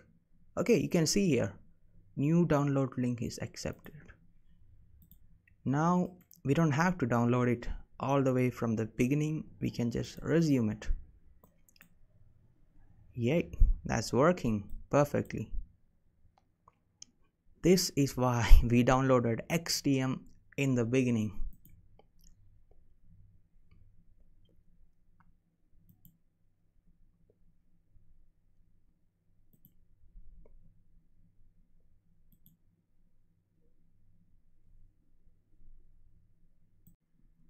Hey, so while we are at it, let's see how we can customize our Blender. I'm kind of bored. These things are downloading and I thought, let's play around with Blender. Let's set it up. Cool. Okay, first things first, I don't like this animation window cluttering up. I'm not into animation, so I don't need this window. Oh god. Okay, that's it. I've already made a video on this, so if this is just what you want to do, you could refer that video, or it's some videos I think, so I'm not gonna explain much of what I'm doing here. Okay, but you can always follow along, just pause. Okay, I'll just give an overview. I'm just changing the color to matcap or lighting to matcap and color to random and turning on the cavity to both. And also, let's see, we can hide that dock and also our top bar using super F2 like we set up. That's it. Now I'm gonna delete everything. AXD. That's it. AXD. I'm just used to it like in the muscle memory. Okay, go to edit preferences. On the interface, let's change it to 1.25.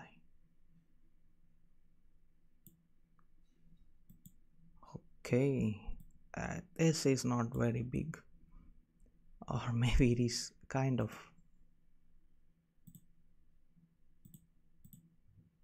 I think 1.2 should be good. Now let's go for 1.23 and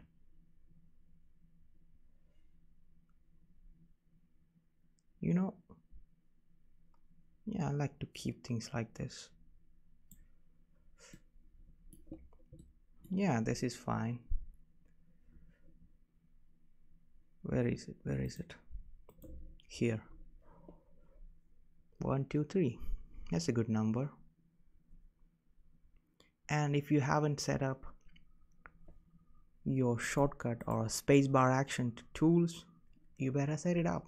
Or if you're not into like what I'm doing, I'm mostly into using Substance, Unreal and all that stuff, so mostly related to games or game environments.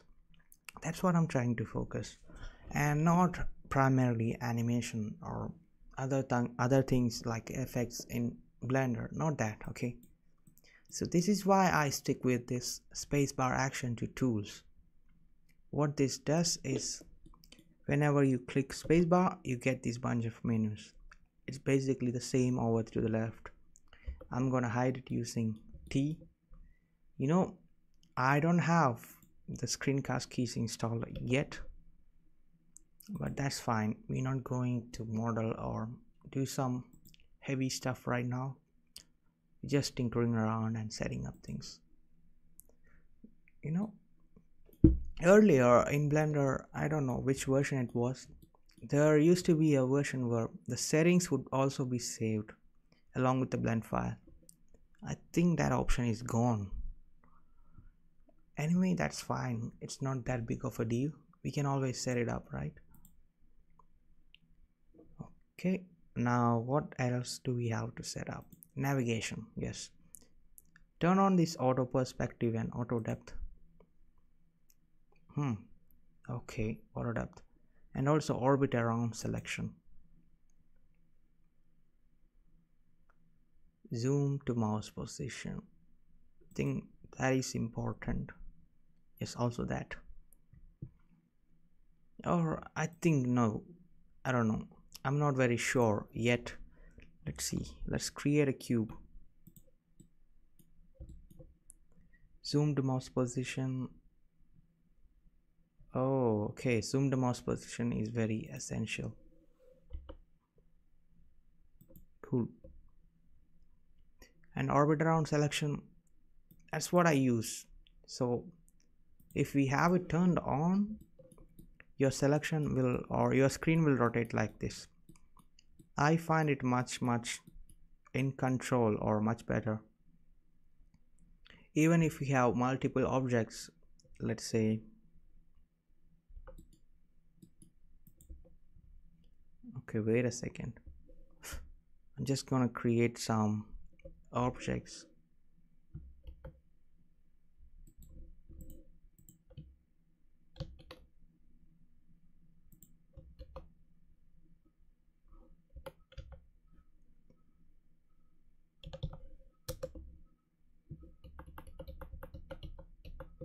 Okay, just quickly creating objects.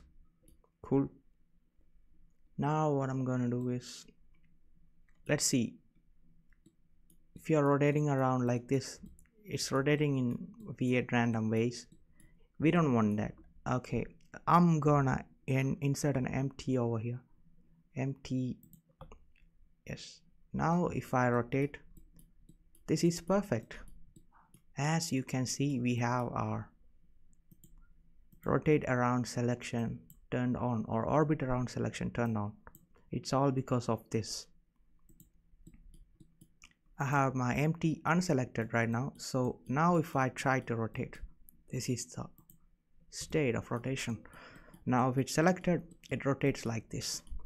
This is much more beautiful, right? It's simple and it's beautiful. That's it.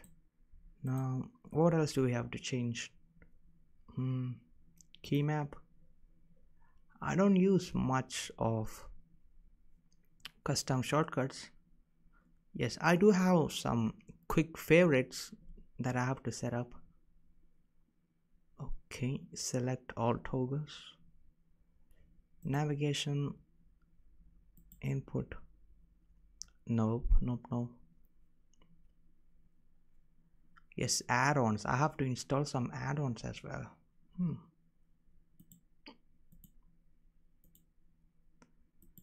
Okay, let's get them now, or let's try and install what's already pre-installed. What is the first thing? Loop tools and bool tool. Okay, now what is next? I could add Archimesh, but I'm not adding it.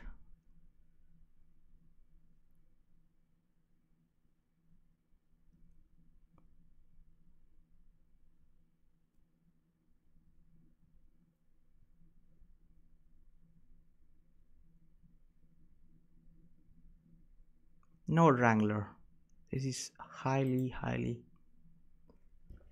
okay. Node presets and node arrange also. I don't use them yet, but I feel like I'll just turn them on later on. Maybe, I don't know. I'm not that heavy on geometry nodes yet. Yes, I like geometry nodes, or even the usual node setups in materials. Yes, that's it. Grease pencil, I don't use it much. Real snow, scatter objects, skinify. No, I don't use them yet, or I don't know yet.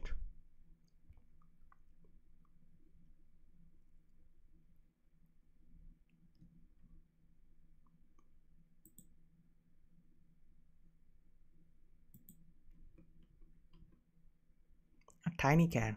This is really handy. These have some really good functions.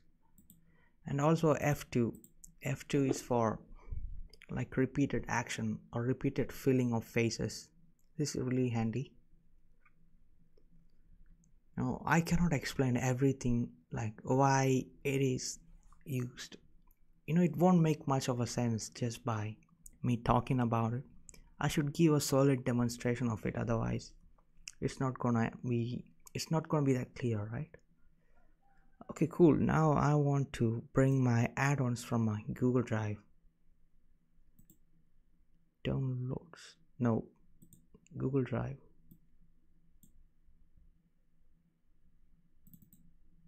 Blender add-ons. Just copy to documents.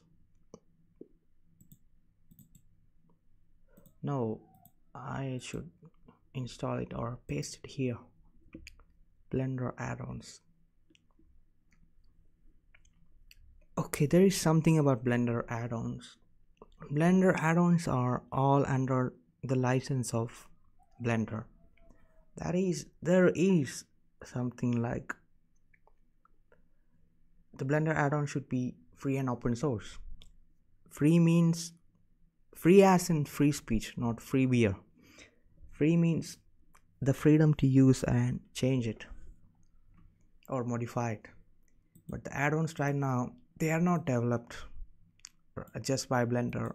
So whenever someone is investing money and developing some add-ons, they almost all the time ask for money, but that's totally fine. Okay, Blender Kit and all that add-ons like that of Blender Guru. Also, I forgot what the add-on was. Polygon, yeah, that Polygon add-on.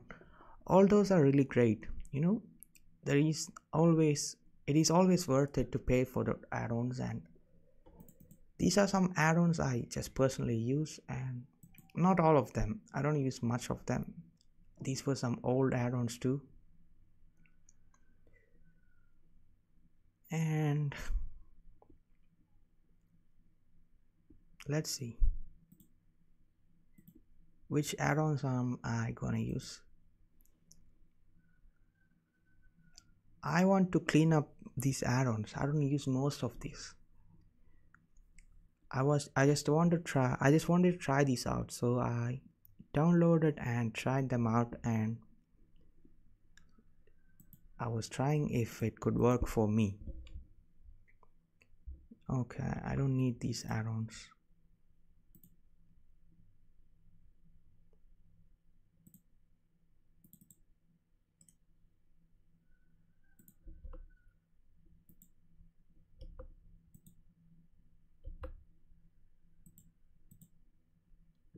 CAD transform beta.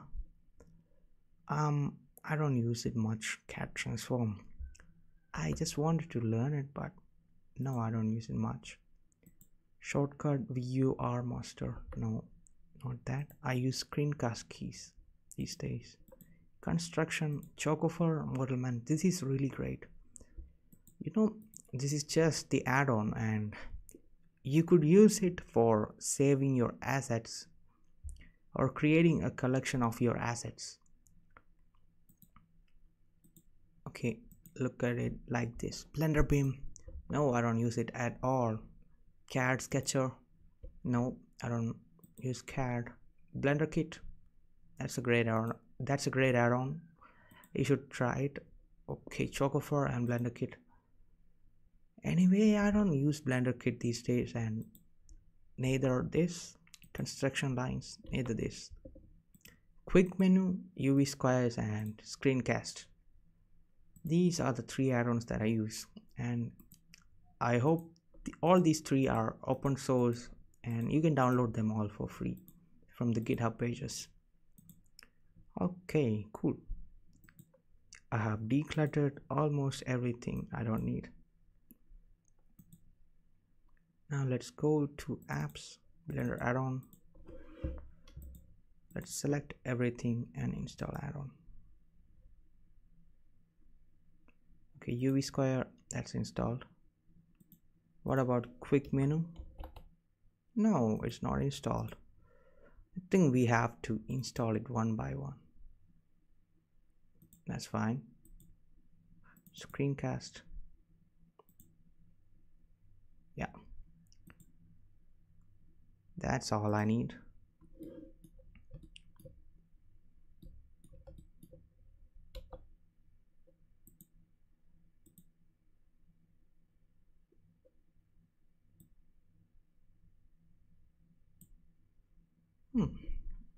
Now I just forgot I could turn off the text info, and I could max event history to 2. These are just personal preferences, but why not?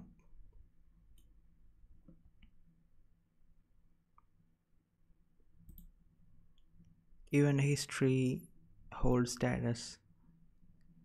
How about just the event history?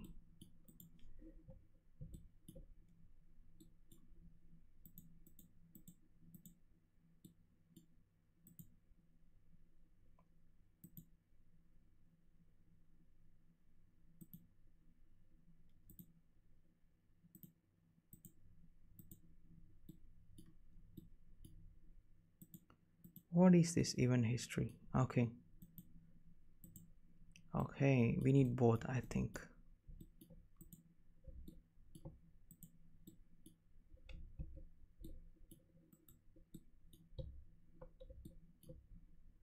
And also show last operator. Just the label would be fine, I think. Yeah, label is fine.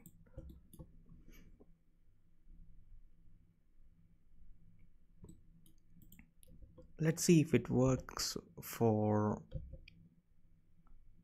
No.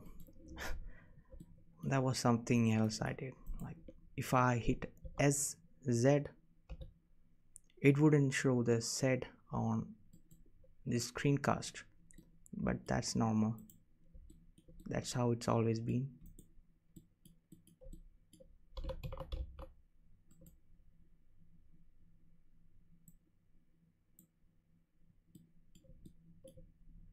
Maybe 3.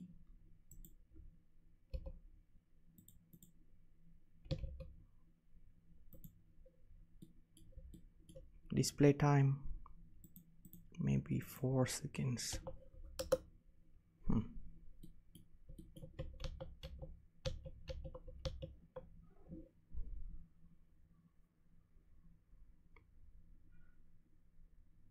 Should I add a background? No, that should be fine without it. Okay, that's it. We got our add-ons set up. Oh my god, our Unreal Engine is downloaded. Cool. Don't save. Now I'm going to start installing my Substance Painter.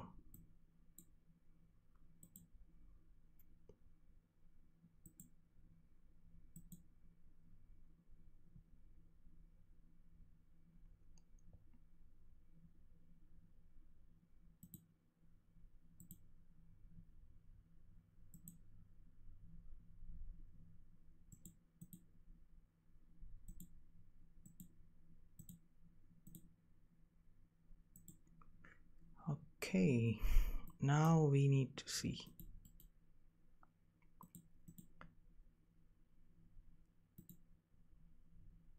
Unreal Engine. Let's move it to app or apps.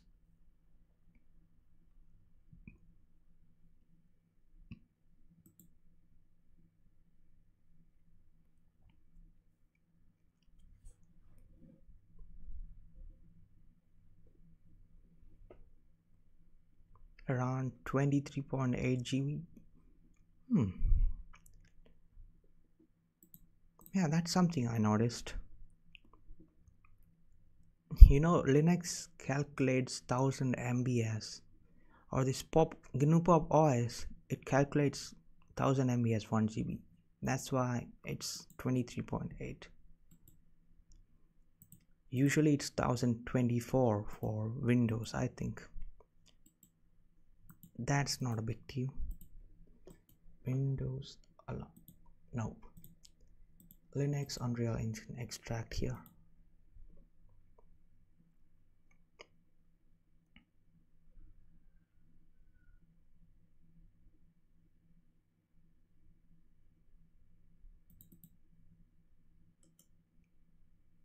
Yo, I could delete this Telegram. I already installed it, and it is not something like Blender where we have to keep the files intact. Have you noticed this? We haven't installed Blender.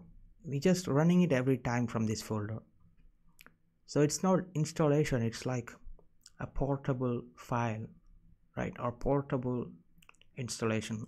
No, it's not installation, it's just a portable version of Blender.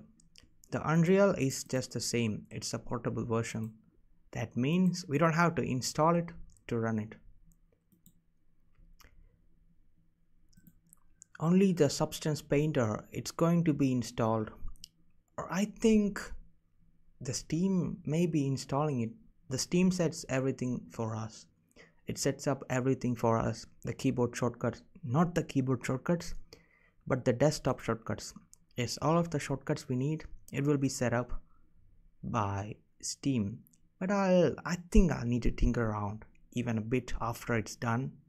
I want to change the name of Substance 3D Painter to Substance, and also set up the keyboard shortcuts.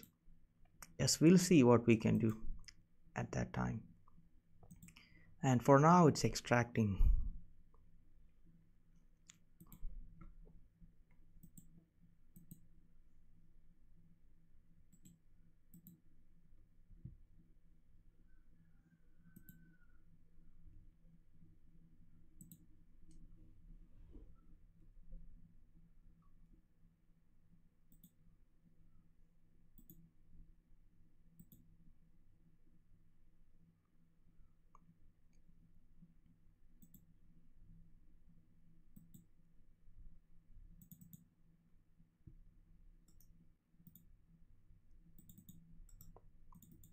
Honestly, I don't even know the basics of Unreal Engine.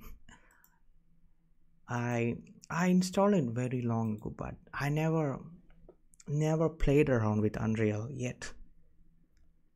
I was kind of busy with Blender and learning the basics of it, and it took a lot more time than I expected.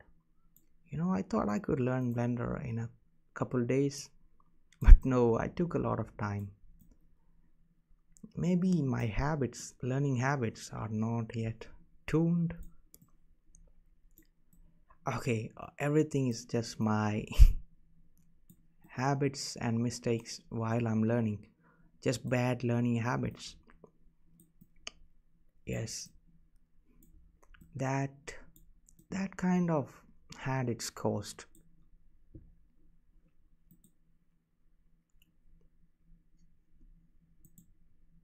But something I noticed is that when I keep my system really fresh and installed and really decluttered, it really boosts my learning speed.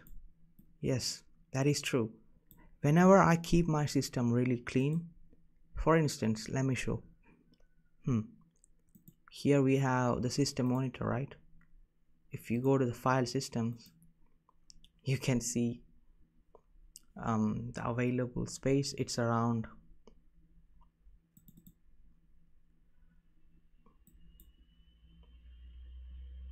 it's not about the available space, it's about keeping the computer very much decluttered and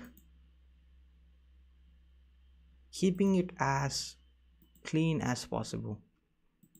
I mean, do not install anything which you would never use. For instance, I would have to remove this to do later, and also this color picker, just tiny things. Okay, these things really add up, really add up.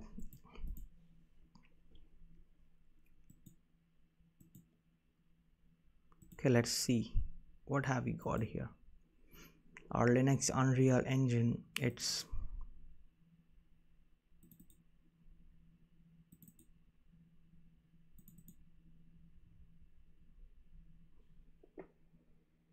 how do we install it? Let me first find that file. This may be really intimidating, but it's not that big of a deal. there was instruction on how to run Unreal Engine, and I almost forgot which website it was. Let's go to Unreal. No, let's go to Get Pocket. I have saved it there. You know, you won't be getting these things when you go to Get Pocket. It is actually my saves, or I have saved these things, so I will get it, but you may not.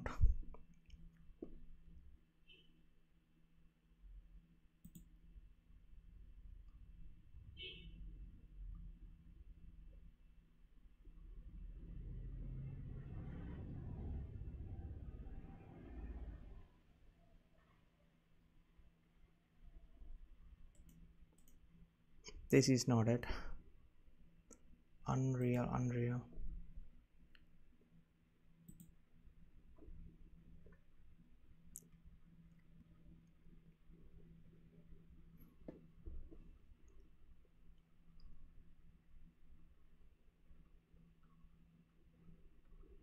I'm looking for instructions to install it. Or I could simply Google how to install Unreal Engine in Linux. Let's see here. I should be able to recognize which binary I should execute, right? It was something like engine, E-N-G-I-N-E, engine.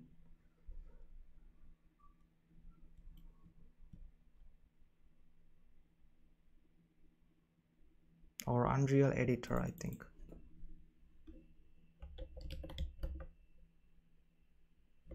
Unreal Editor, that's it. Open item location. Okay, cool. Let's see if this has the executable permission. Yes, it has. If I double click on this Unreal Editor, yes, that loads up the Unreal. Okay, I was right. I didn't need to Google too much. So basically it's this. Go to your folder where you have extracted the Unreal, and then go to Engine. Okay, Unreal has loaded up. Okay, I'm gonna exit out, or no, just minimizing. Okay. Go to where you have installed your Unreal, go to Engines and Binaries and Linux, and you have to look for Unreal Editor. Unreal Editor. That should stand out, because where is it? Unreal EFGHI. Okay, here. This is it. So what you have to do every time is just double click on this and load it up, and Unreal will load up. But let's make a shortcut for this. Okay, let's add this to our homes or application shortcuts, and also to our keyboard shortcut. That should be fun. I think so. Real fun. That should be real fun.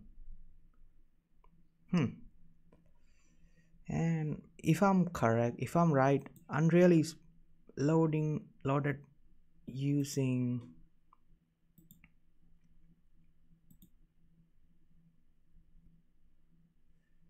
no, I'm not playing around with Unreal right now. But if I'm right, I think Unreal by default loads up with the default or the dedicated graphics card. I'm not sure yet, but why not? Let's do the same steps we did for Blender over here.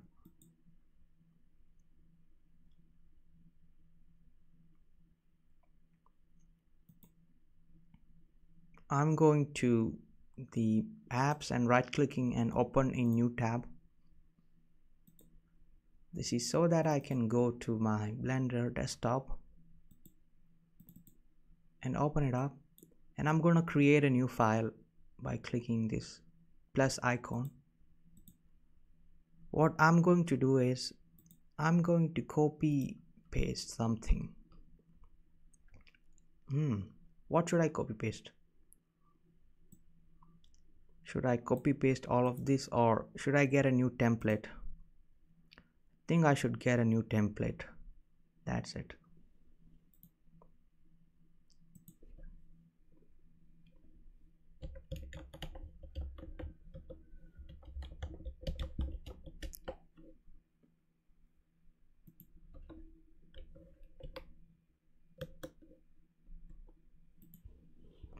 Okay, I have something like that in my pocket. Linux.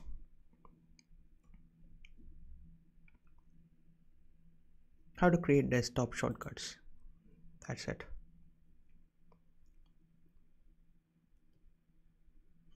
This is it. I'm gonna copy this.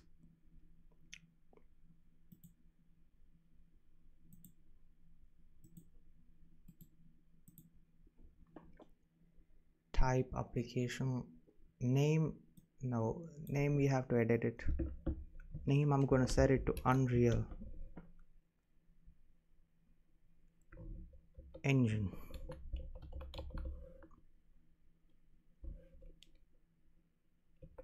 Comment. I'm gonna cross off that comment. I don't want it. What about icon? Icon. Hey, wait a second. Let's move this name to the second entry or over here. I think the order does not matter, but still, just for keeping it clean. The executable file. What is the location of our Unreal editor? Just go to this thing called where I located this Unreal editor. Control I to display the properties. Copy this thing and just paste it over here. And don't forget to add a slash and enter the name of Unreal editor exactly as in the files. It's U and E capital. Unreal editor. Okay, cool. Now we have to get an icon. I like to hunt for some really cool icons. Let's see if we can download an icon. Unreal Engine transparent icon.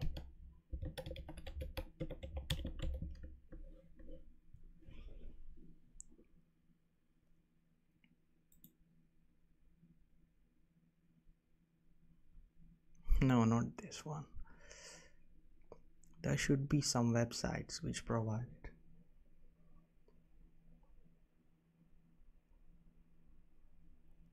Let's look at the images. This is what I want. Something like this. Let's see if I can actually get it and not the fake PNG.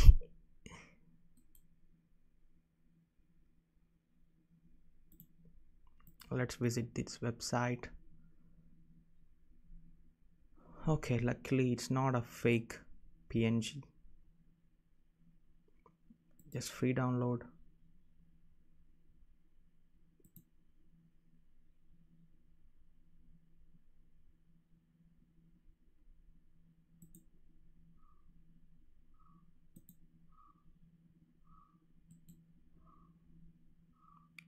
I don't trust this. I think it's a fake PNG.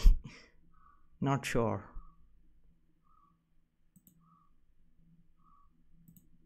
Let's see. Let's view. No, it's not a fake PNG. Luckily it's not a fake PNG. You can see the transparent background, or you can see through that, right?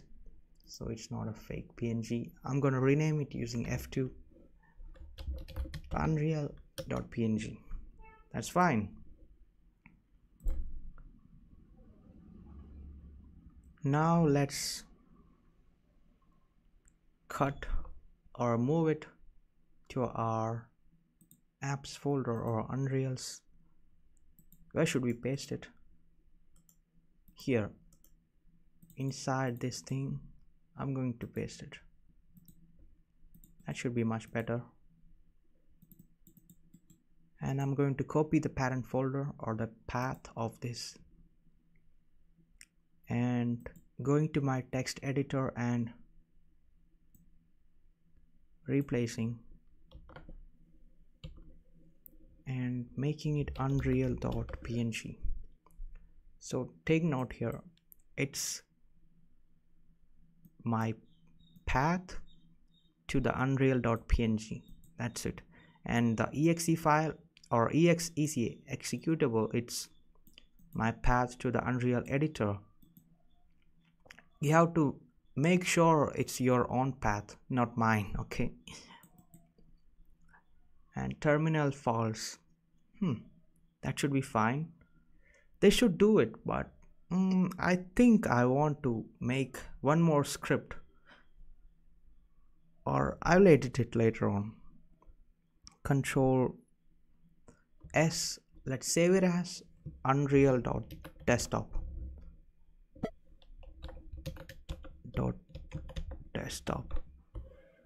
Where should I save it? For now I'm going to save it on the apps, because we'll need to do some editing just right now. Okay, what is the edit that I'm going to do? I'm going to make this exe into a script. That way we can ensure that whenever Unreal is loaded, it's from our graphics card and not the integrated graphics card. It's from our dedicated graphics card. To make sure, we are going to repeat the steps we did for Blender. It's basically just making a simple, very simple script and replacing it with the exe. I'm going to cut, okay, and paste it here. Prime, right? And what is prime? Alias. Okay, I'll just copy paste it from where I got it. Let's go to my Pocket.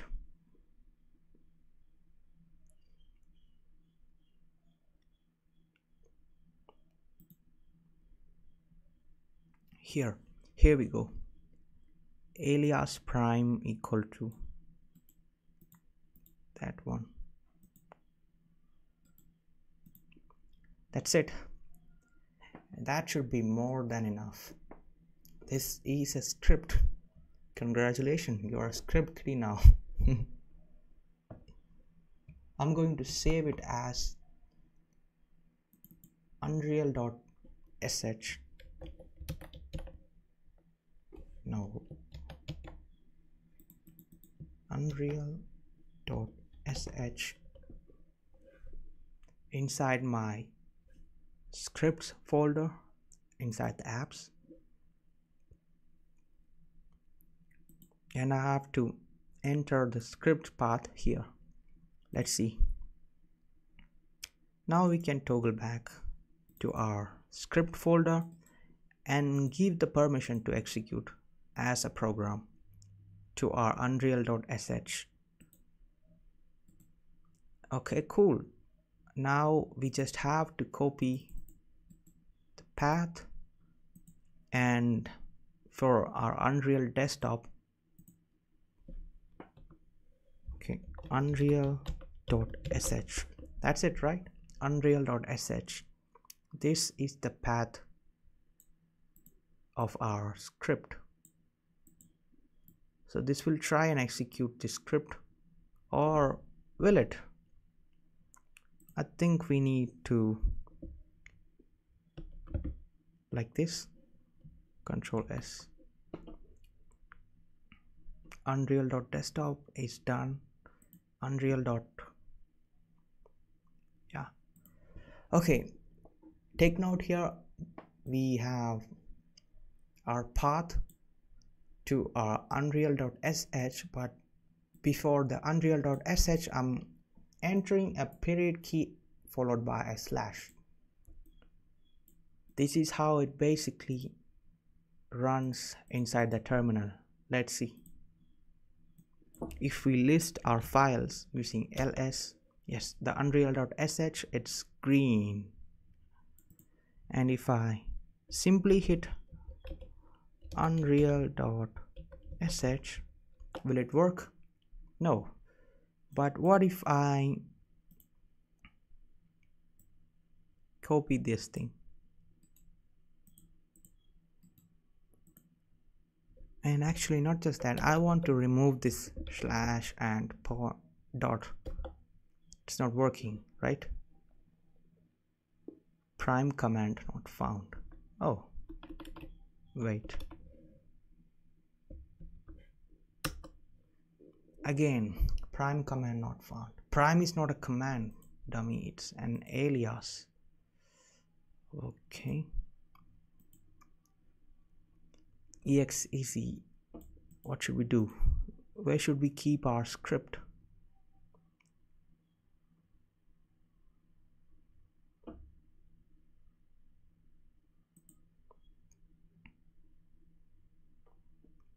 We are going to execute this script, and the script is this.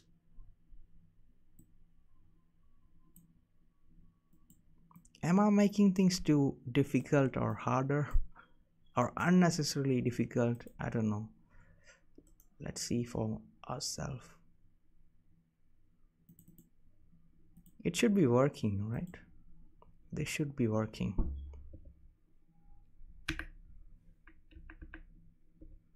Okay, let's see here.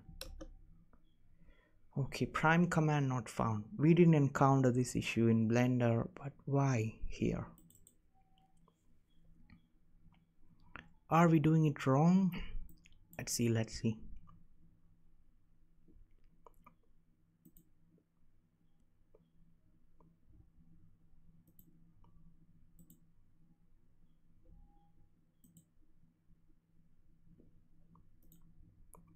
I think we are not doing anything wrong.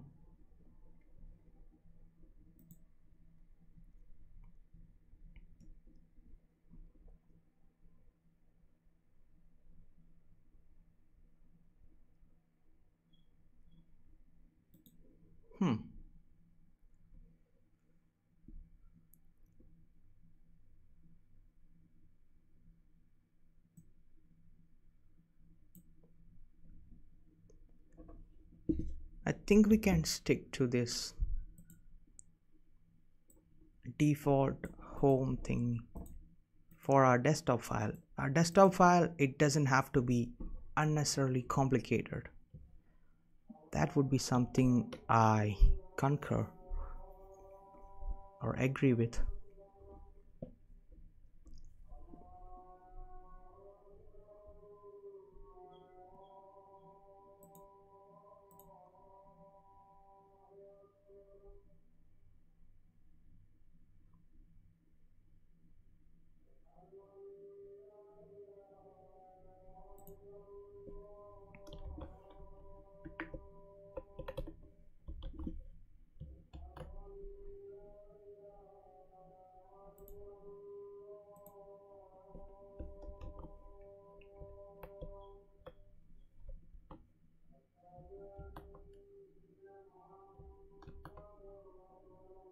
Now let's try and run our script.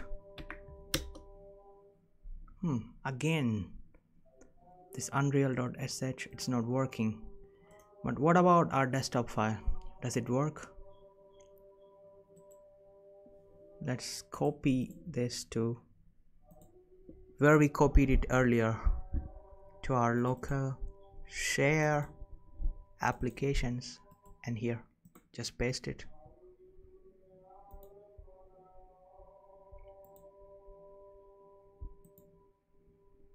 Now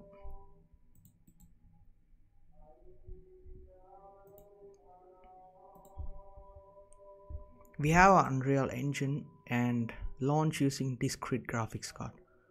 Yes, that means by default it launches using our integrated graphics card. That's unfortunate. isn't it? Whenever it have an option to launch using discrete graphics card, that means it's by default launching with the integrated graphics card. Let's see what we have here. Launch using discrete. For this, launch using integrated graphics card. Okay, cool. Maybe we missed something. Yes, for the desktop file, we could use this prefers non-default GPU. Yes, let's see. Control SR desktop file, but we missed something. We have to delete it and paste it again, I think, or rather go to our apps. That's because we copied it from here, right? And the only thing we saved or edited is this file on the apps. So I'm going to have to paste it over again. That's all.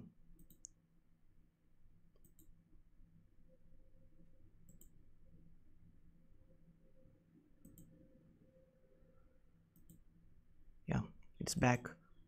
Yeah, this by default it will launch using our dedicated graphics card. That's set right now. And also for our Steam, if you're a Linux user, you should basically know that whenever something like this pops up, you should allow launching. That's it. That's done.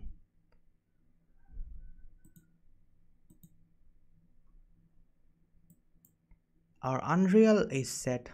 The desktop files for Blender and Unreal are set, but the Unreal shortcut, it's not running properly. What should we do?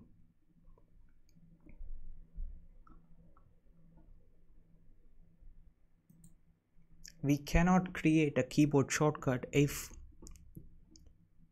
it cannot run from the script. That's it. So open in terminal and unreal.sh. Prime command not found. What about blender.sh?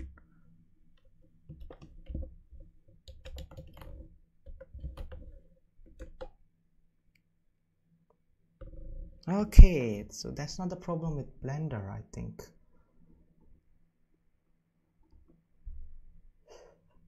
Oh, now I get it. This was never the problem of our script. It's simply that when we are running it using the terminal, it's missing something. Or let's try. If I hit Super B, it should open up Blender right away. And it's opened using my dedicated graphics card. That's evident by the VRAM. It's 0.8 out of 6 GB. That means it's using my NVIDIA graphics card. It's the 3060 and that's it. And we forgot something. Hey, we forgot to save our blend file, right? Recover. Last session. There is no way to recover. Whatever, we'll need to save it. That was quite unfortunate because when I saw the Unreal downloaded and I was almost finished when the blend file was set up, but I didn't save it to my default startup file. So that was really mean of me. Okay, I'll edit the video to make it better. What if I set up this unreal.sh as my script for... Okay, I'm just going to set this up right now. Okay, let's make everything clear. What are we going to do now? We're going to set up the keyboard shortcut. This Super E for Unreal or engine. You could also set Super U, but I'm going for Super E because I can access it quicker using Super E as it's on the left side. Go to custom shortcuts and just Unreal Engine command. What's the command? Okay, it's home, username, apps, scripts,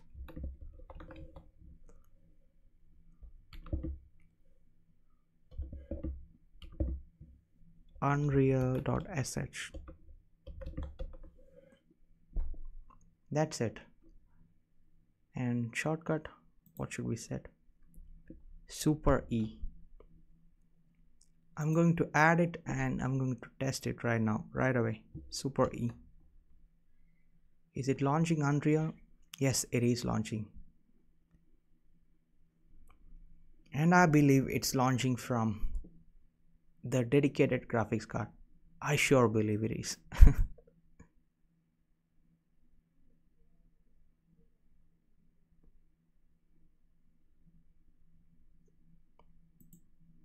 Cool. We have set up our shortcut for Unreal. That was quite simple, although I wasted a lot of time tinkering around wondering why it's not working in the terminal. Alright, now it's left with our Substance Designer and Substance Painter. I'm gonna take a break now. Before we go after our shiny Unreal Engine, let's fix one more setting and let's save it as our default startup file. We have the interface scale at 1.23 and we need to change the themes. Okay, go to 3D viewport and change the vertex color from the black thing to something like a very light blue. That's how I like to call it. Yes. Make sure it's distinct from this edge sharp blue. Should be able to distinguish it from that. Yeah. Now I'm going down and increasing the vertex size from 3 to 6 pixels. That's what I like. This will greatly enhance everything about your viewport. You can view it here. Just if you look at it, this is how it is. This is much better than the default settings. Yeah, just save the preferences and exit out. Once everything is set up, once all these steps are done, you can confidently just set up the startup file and save startup file. That's it. You have done it. Oh no, wait a second. I have to delete this cube and now I can save the startup file again. Okay, cool. Save it. That's it. Now let's don't save the scene, and if I hit super key plus B, Blender opens up and this is our startup file. If you want to make some tiny edits, this is the best time to. I could turn on the scene statistics. Yeah, why not? Let's do it. And yes, I'm going to adjust it ever so slightly. Not very important, but you could do it. And if you're not getting a sense of what is what, always bring up a monkey. And you know this monkey, the direction which monkey faces, it's always negative Y. You can see the gizmo. I don't use it, so I hide the gizmo. This is for my convenience, but you could keep it if you want. Nothing against it. Alright, that's about it. I'm deleting the monkey and everything else and just saving up my startup file. That's all. That's it. Let's see what happened when I couldn't save our settings and everything else into a single file. What am I telling? I mean, I really wish I could save this whole thing into one blank file and simply use that every time I reset my system, but I think that feature is gone, or I don't know.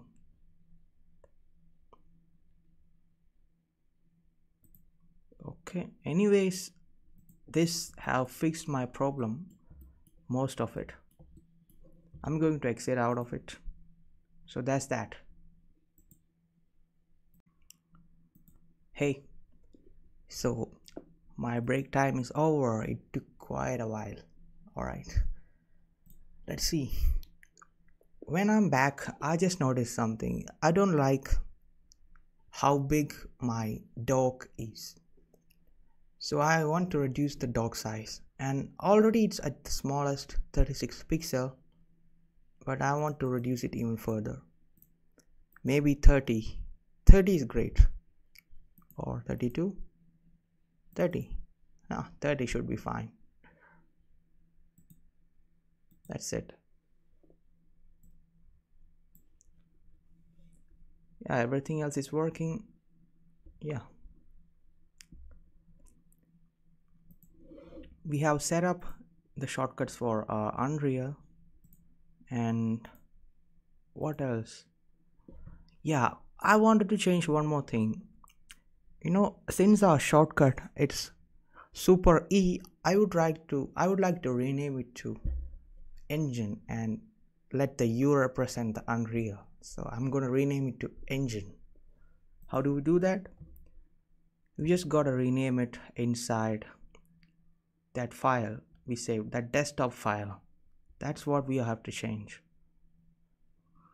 Inside .local folder, if you are not able to find it, hit Ctrl H or Ctrl H. That will toggle or the hide or view for hidden folders. Okay, inside .local share applications, we have saved our Unreal.desktop. This is it. So what do we have to change? The Unreal Engine, the name, we have to change it from name engine to Unreal Engine to simply Engine. And I'm going to add a comment.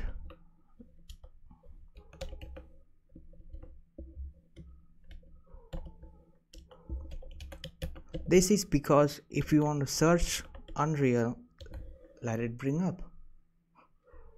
Control S.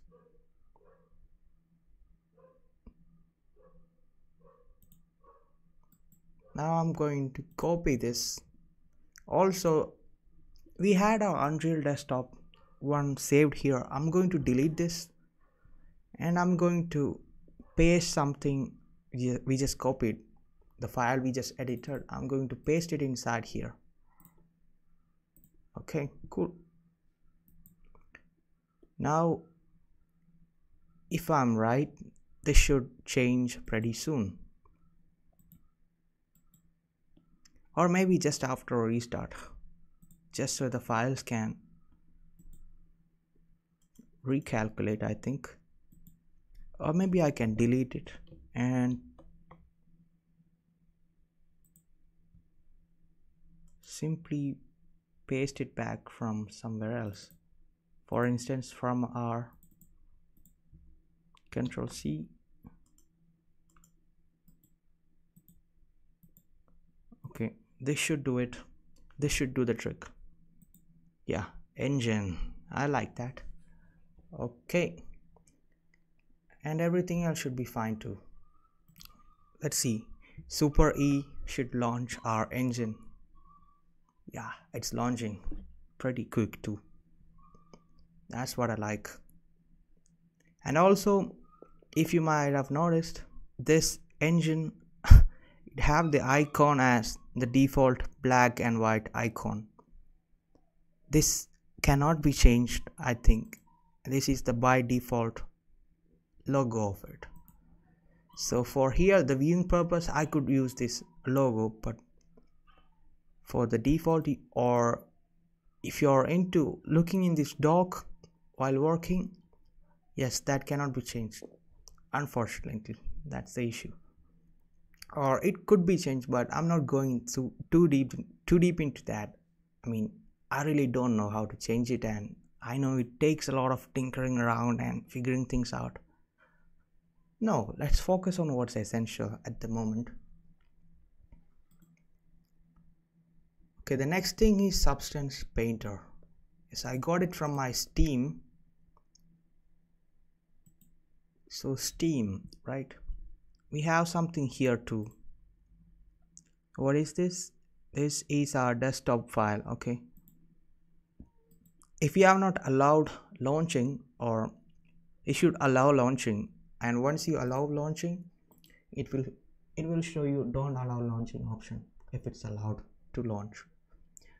What I'm gonna do is right click and hit show in files. This will show the desktop file. Now I can try and edit it. Categories game. Oh, that's not fair.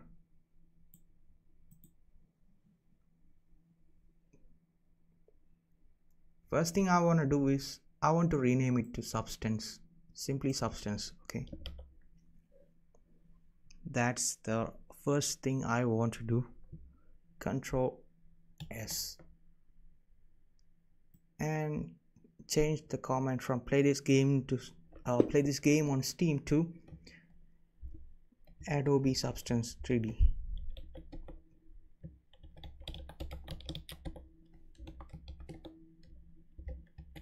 Painter and save the startup file.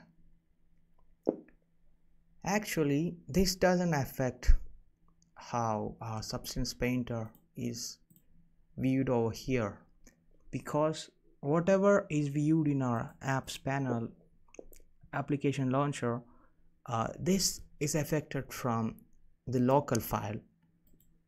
So I'm going to copy this and go to home, local, share, applications. Here I'm going to delete it, or let's see, yeah, it's the same thing, right? So we can delete it without a problem, and I'm going to paste that thing I made the edits to. Name is Substance and comment Adobe Substance 3D Painter.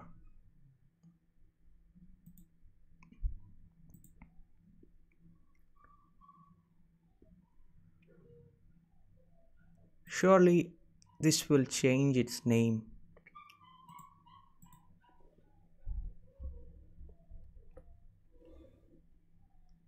Okay, I want to make it go away first. Okay, it's gone. Now paste it. Load up Substance. Great, cool. Now the challenge is, how do we set up a shortcut for this Substance? The shortcut would be, what would be the shortcut? Super S, I suppose. Yes, Super S is what I meant to keep the shortcut for Substance Designer, no, Substance Painter. And I should figure out how to set up a shortcut for this, because this is a Steam app and it's directly from Steam, so it's directly launched from Steam, or rather I have to go and dig deep where the Steam files are launching from and make some script from over there. That would be the best thing to do. What I think is, it's not that big of a deal. We can easily hunt for the files of Substance. Let's see, just go to home and there is this file or folder called .steam. That's where we should go. and there is Debian installation, and in there we can find something, I suppose.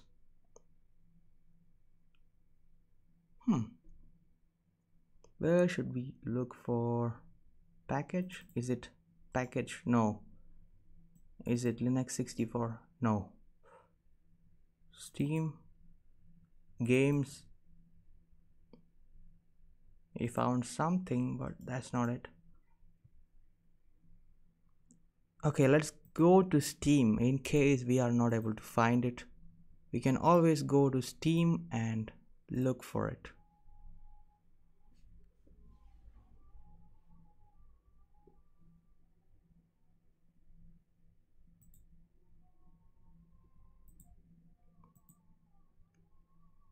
If we go to our app panel, we can see manage and browse local files. Okay, so that was it. Debian installation, Steam apps, common substance. Okay, now I should remember. Debian installation, Steam apps, common. There we go. There we can find our apps. Now let's see. Can I launch it directly from here? Yes, I can. And does it work? Yes, it does. It does flawlessly. Yes, it does. So we don't have to worry too much about just running it. Yes. So this is our executable file or binary file, and we just want to make a script which runs this just as usual. Okay, that's it. Okay, I'm gonna create a script right away from my text editor.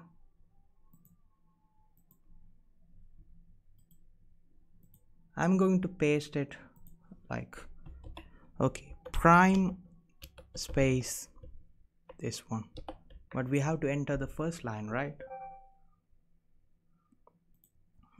There is something to note here.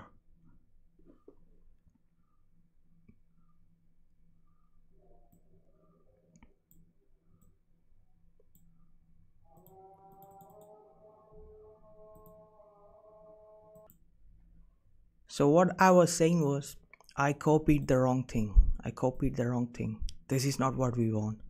We want the path of this Adobe Substance Painter binary, and it is this. I have to copy paste it again. Copy and paste it. Great. And also one thing to note is I have not pasted my binary's name. I'm going to copy the name of the binary and enter a slash and paste it here.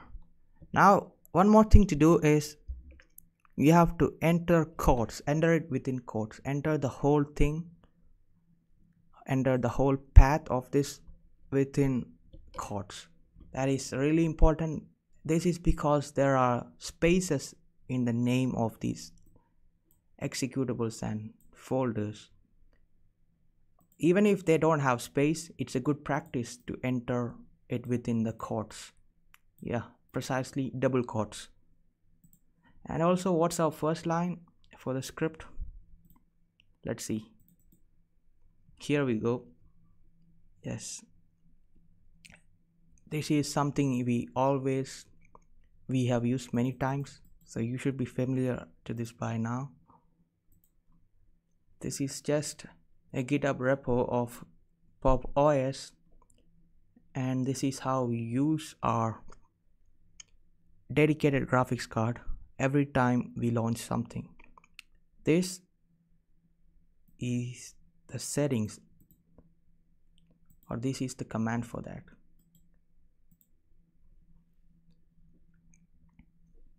Okay, now let's save it. Now where should we save it? Of course inside our scripts, and we should name it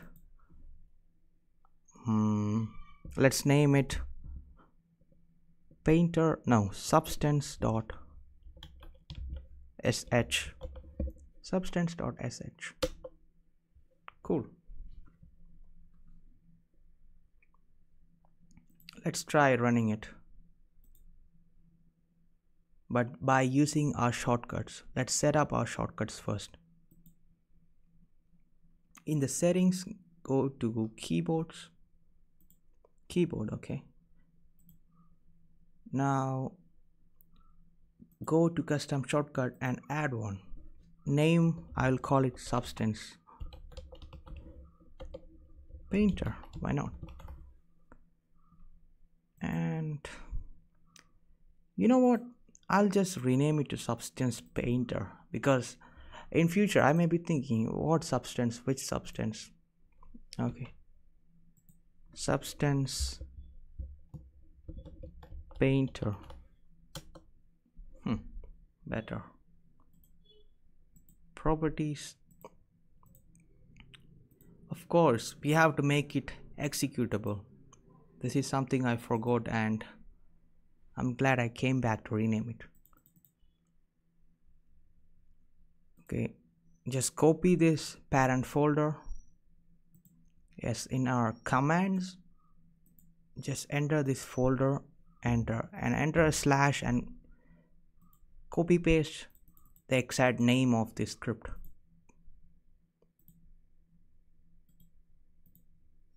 Yes, that should do it. And what should we set our shortcuts to?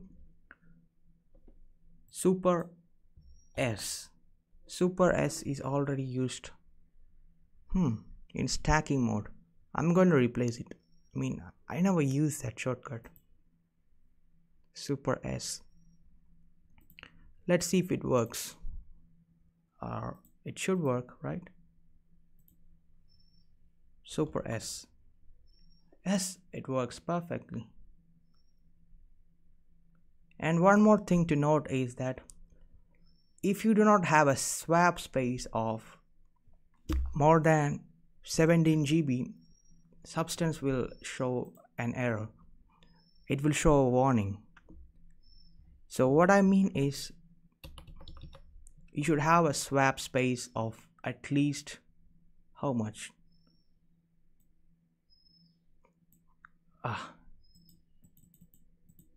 I don't know what it's showing over here. It's absolutely wrong, I think. Memory. I only have a swap space of around 17 GB, that's for sure. Let's see. In system monitor we could look for that.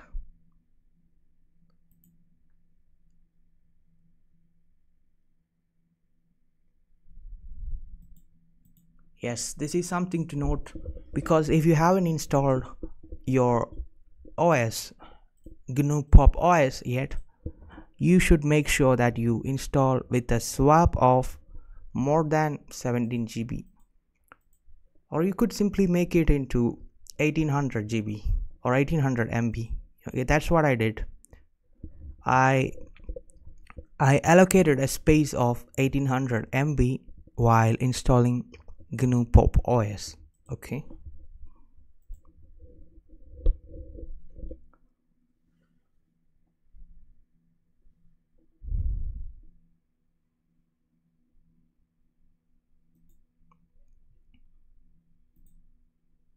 So our Substance Painter, it's working fine.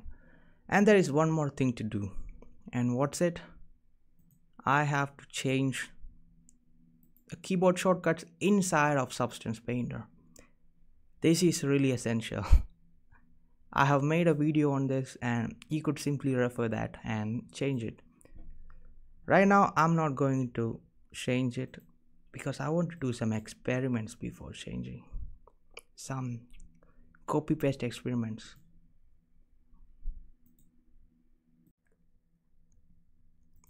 Hey, so these are the shortcuts to change. I have screenshotted somewhere before resetting. So I'm glad I made a reset or copy of this before reinstalling my OS. So I'm going to launch my Substance using Super S key, and then I'm going to edit the settings. Keyboard shortcuts, right? Just scroll all the way down. Now you can see something like camera rotate. It's set to middle mouse button, and camera translate, it's set to shift middle mouse, and camera zoom, it's control middle mouse.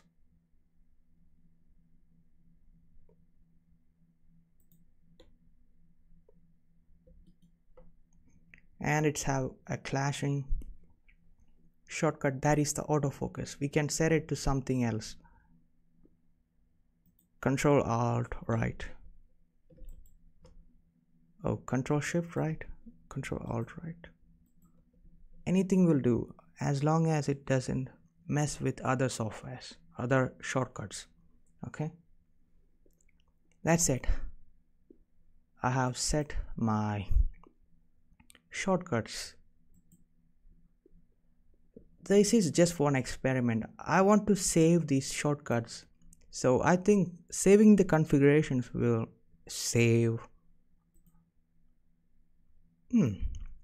Or I want to see if I can import this thing, and yeah, maybe next time I'll just try it out. .local, no, .config Adobe Substance Painter. I'm going to save it somewhere else.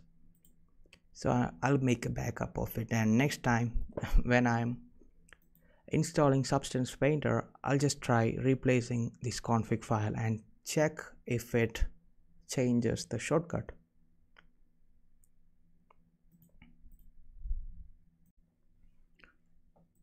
Hey, here's something worth noting. This is a .spp file or Substance Painter file, and if I want to open it with Substance Painter directly, it is not showing up here. And why is that? It's because our Substance Painter file, or the Substance Painter desktop file, here we go, it does not have a MIME type. And what is a MIME type? If we open up our Blender desktop, blender.desktop, it has something like this: MIME type equal to application/x blender. We need to find the MIME types of our applications like Unreal, Substance Painter, Substance Designer, all of that we are going to install. Maybe a Google search could simply provide it, or maybe I don't know. Let me try if I can get the MIME type of our Unreal Engine and Substance Painter.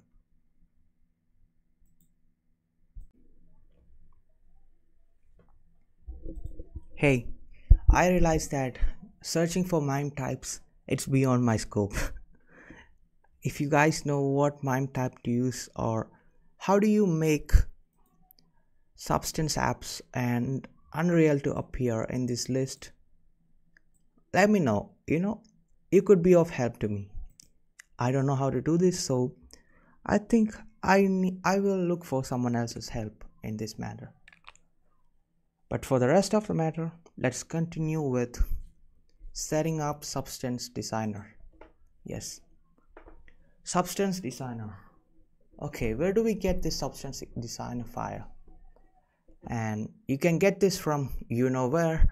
I'm not going to mention where, but you know how to download it, and you know how to set files up, right? What you have to do is, if you have an RPM file, just extract it, and you need to change this file and make sure that it have this permission allowed. So if you try and run this, let's see what happens. nothing happens, right? Why is that? Why is that? In fact, it crashes. You can see some crash window over here. Yes, it's crashed. Oh, this is a great time to show you what to do when something like this happens. If a crash has happened, what you can do is go to your system monitor and you can see this Substance Designer or whichever program you are trying to run. You can kill it. Just kill it. Once you kill it, it's gone. Yeah, that should solve the problem. Not yet. That means I have to kill all of the instances of that program. Adobe Substance kill, Adobe Substance Designer kill. But mind you, if it's some other program that you are using and if you kill it in the middle of working, it could cause the loss of data, or you could lose data in front or in between. Okay, if you're making changes to that file, or if you're working and you get a crash like this, you shouldn't try to kill it. You probably should wait and see if it works out by itself. But since I know this won't work at all, there is a problem with this Substance Designer. Actually, the problem is that when we are trying to launch it, it's launching from the integrated graphics card. So we have to change it to launch it using our dedicated graphics card. And it's actually very simple, but in this specific case, I think we need to do a little bit more work. I will get to it. I will tell you what I mean. There is a caveat here, and I noticed that if you are in NVIDIA graphics mode, you don't have to go around tinkering with these things. If you could just switch to NVIDIA graphics mode, you could run this flawlessly. That's the thing. Here on the NVIDIA graphics mode, if you are on that, you could run it. That's it. But I'm trying to fix it using the script. But let's see if it works, right? If it works right out of the box, great. If it doesn't, let's solve it. So what's our script? I'm going to my Pocket again to copy paste the code. This is what happens when you're not a programmer.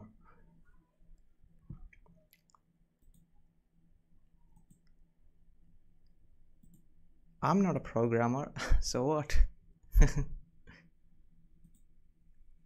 Not everyone can be a programmer, right? Okay, here we go. I'm going to copy this code and paste it. Now prime space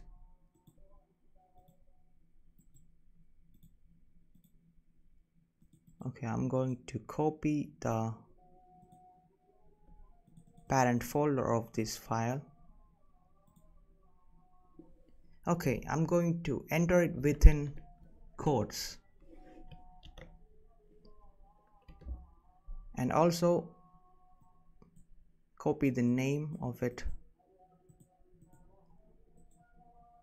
and make it a proper path. Now I'm going to save this into a script file. Where should I save it? Probably in the desktop. Or no, maybe I should save it in the apps. What I have done is already I have made this designer.desktop file, so I can just override it. Yeah, no problem, just replace it. Okay, now I have my designer.desktop file. Let's see what's inside it. Designer.desktop, and yeah, that's it. That should work, right?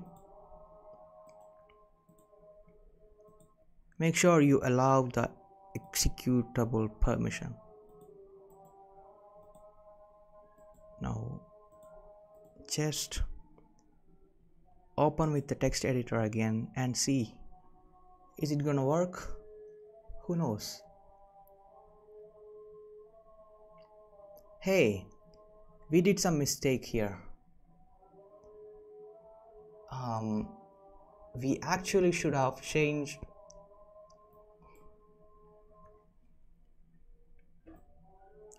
we should have, this is our script, this is not our desktop file, so sorry for the mistake.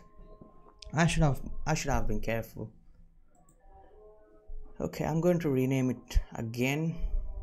Wait a second. Control Shift S, designer.sh for script. I'm going to save it here. Okay, now it should be fine. Let's save this to our script. Yeah. Now let's open this in terminal and let's see if it works.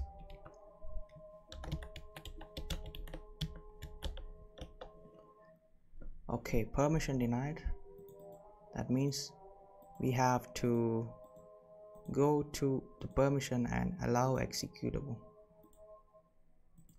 Now let's retry. Okay, this is annoying.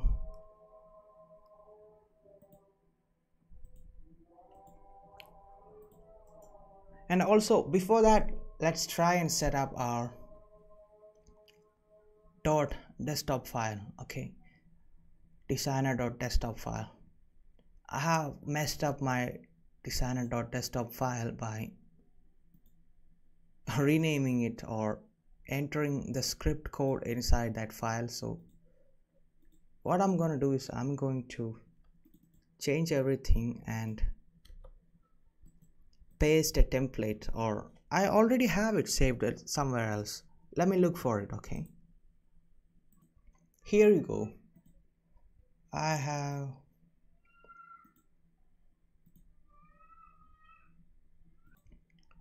hey, here you go. So I have made a desktop file for our designer. So it's a basic template of .desktop file. The type equal to application, name equal to designer, and the executable file, it's our designer.sh file. Let's change the path of it inside. Let's change the path to designer.sh. I would say the real path. It's in the scripts, and let's copy the parent folder.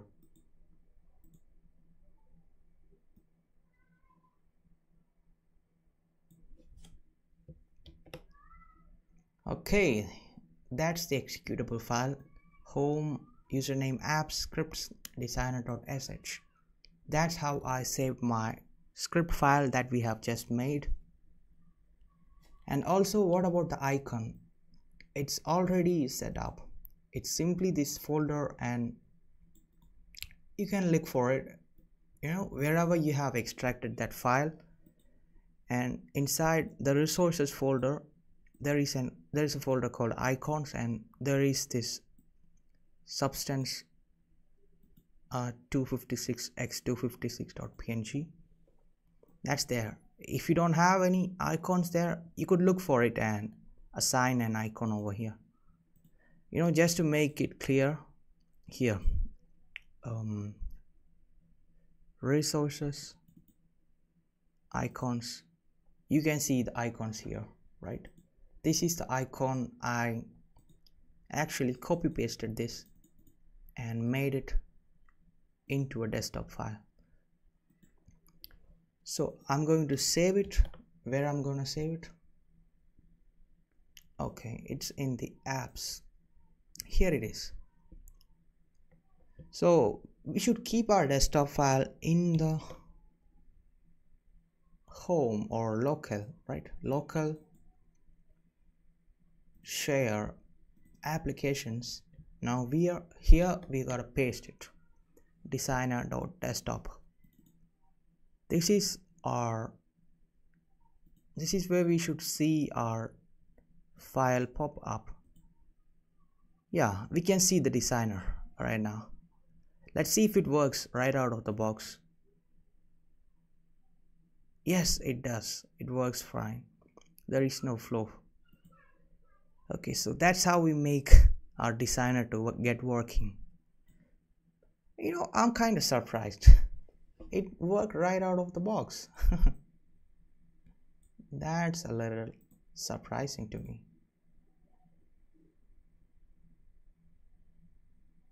Anyways, I'm glad it worked.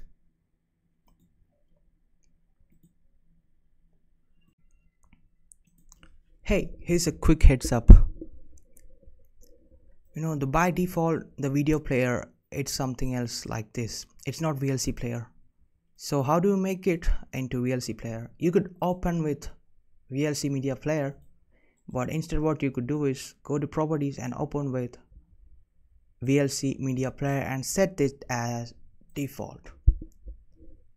That should do the problem solving. Okay, that should solve your problem. Hey, our work is not done yet. We have set up a shortcut for Substance Painter, which is Super S key. Now what we have left is Substance Designer. Let's set it up with Super D. Go to settings, keyboard, customize, custom shortcuts, name, designer, command. What should be the command? We should be running that script file, right? So let's see which script file. I have it in the apps, scripts, and designer.sh. Okay, cool. So I should be copying this parent folder first. Where is it? To the settings. Just paste it. Now enter a slash period slash. Now copy paste its name.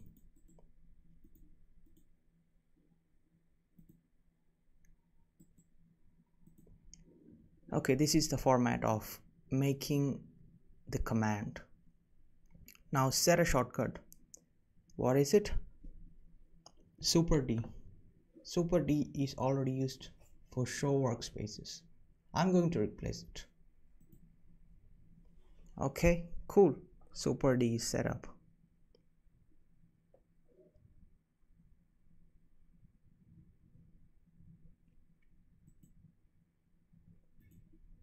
Now let's see if it's working fine, or at least working properly. Super D, yes, it's working. It's working just fine. Okay, cool. So everything is done. So that's that. We were not able to set up the MIME, or we were not able to make these apps to the application list so that we could assign something like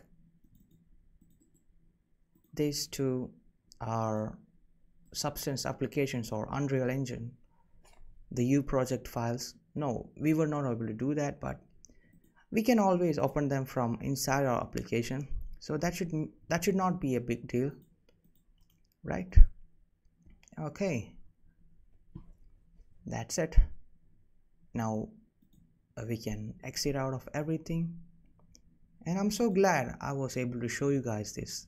You can work inside Linux pretty easily, and what I like about this is there is no extra things, or there is no bloatware, and there is no forced upgrades or updates. Everything is up to you. That's it. I really like the environment Linux provides. It's a really good vibe. That's why I use Linux. And also, that's all I need, really. I just need my applications to work fast, and I just want them working.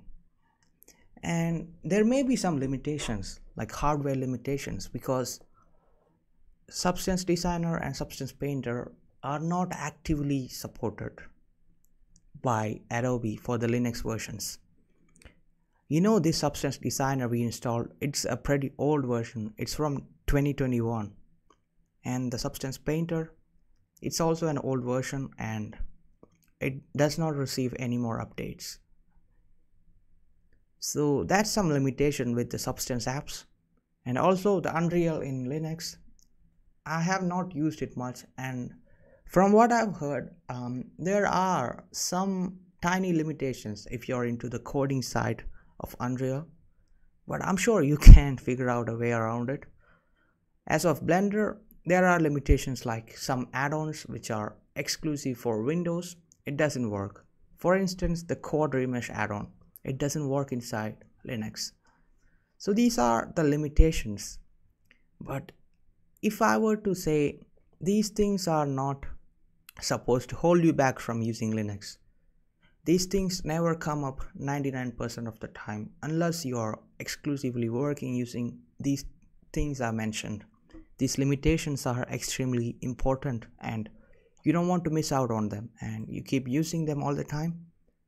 If that's the case, perfect. You can keep using Windows, or I don't know, you could go for anything. You could go for Mac. It's all about, in the end, what works for you.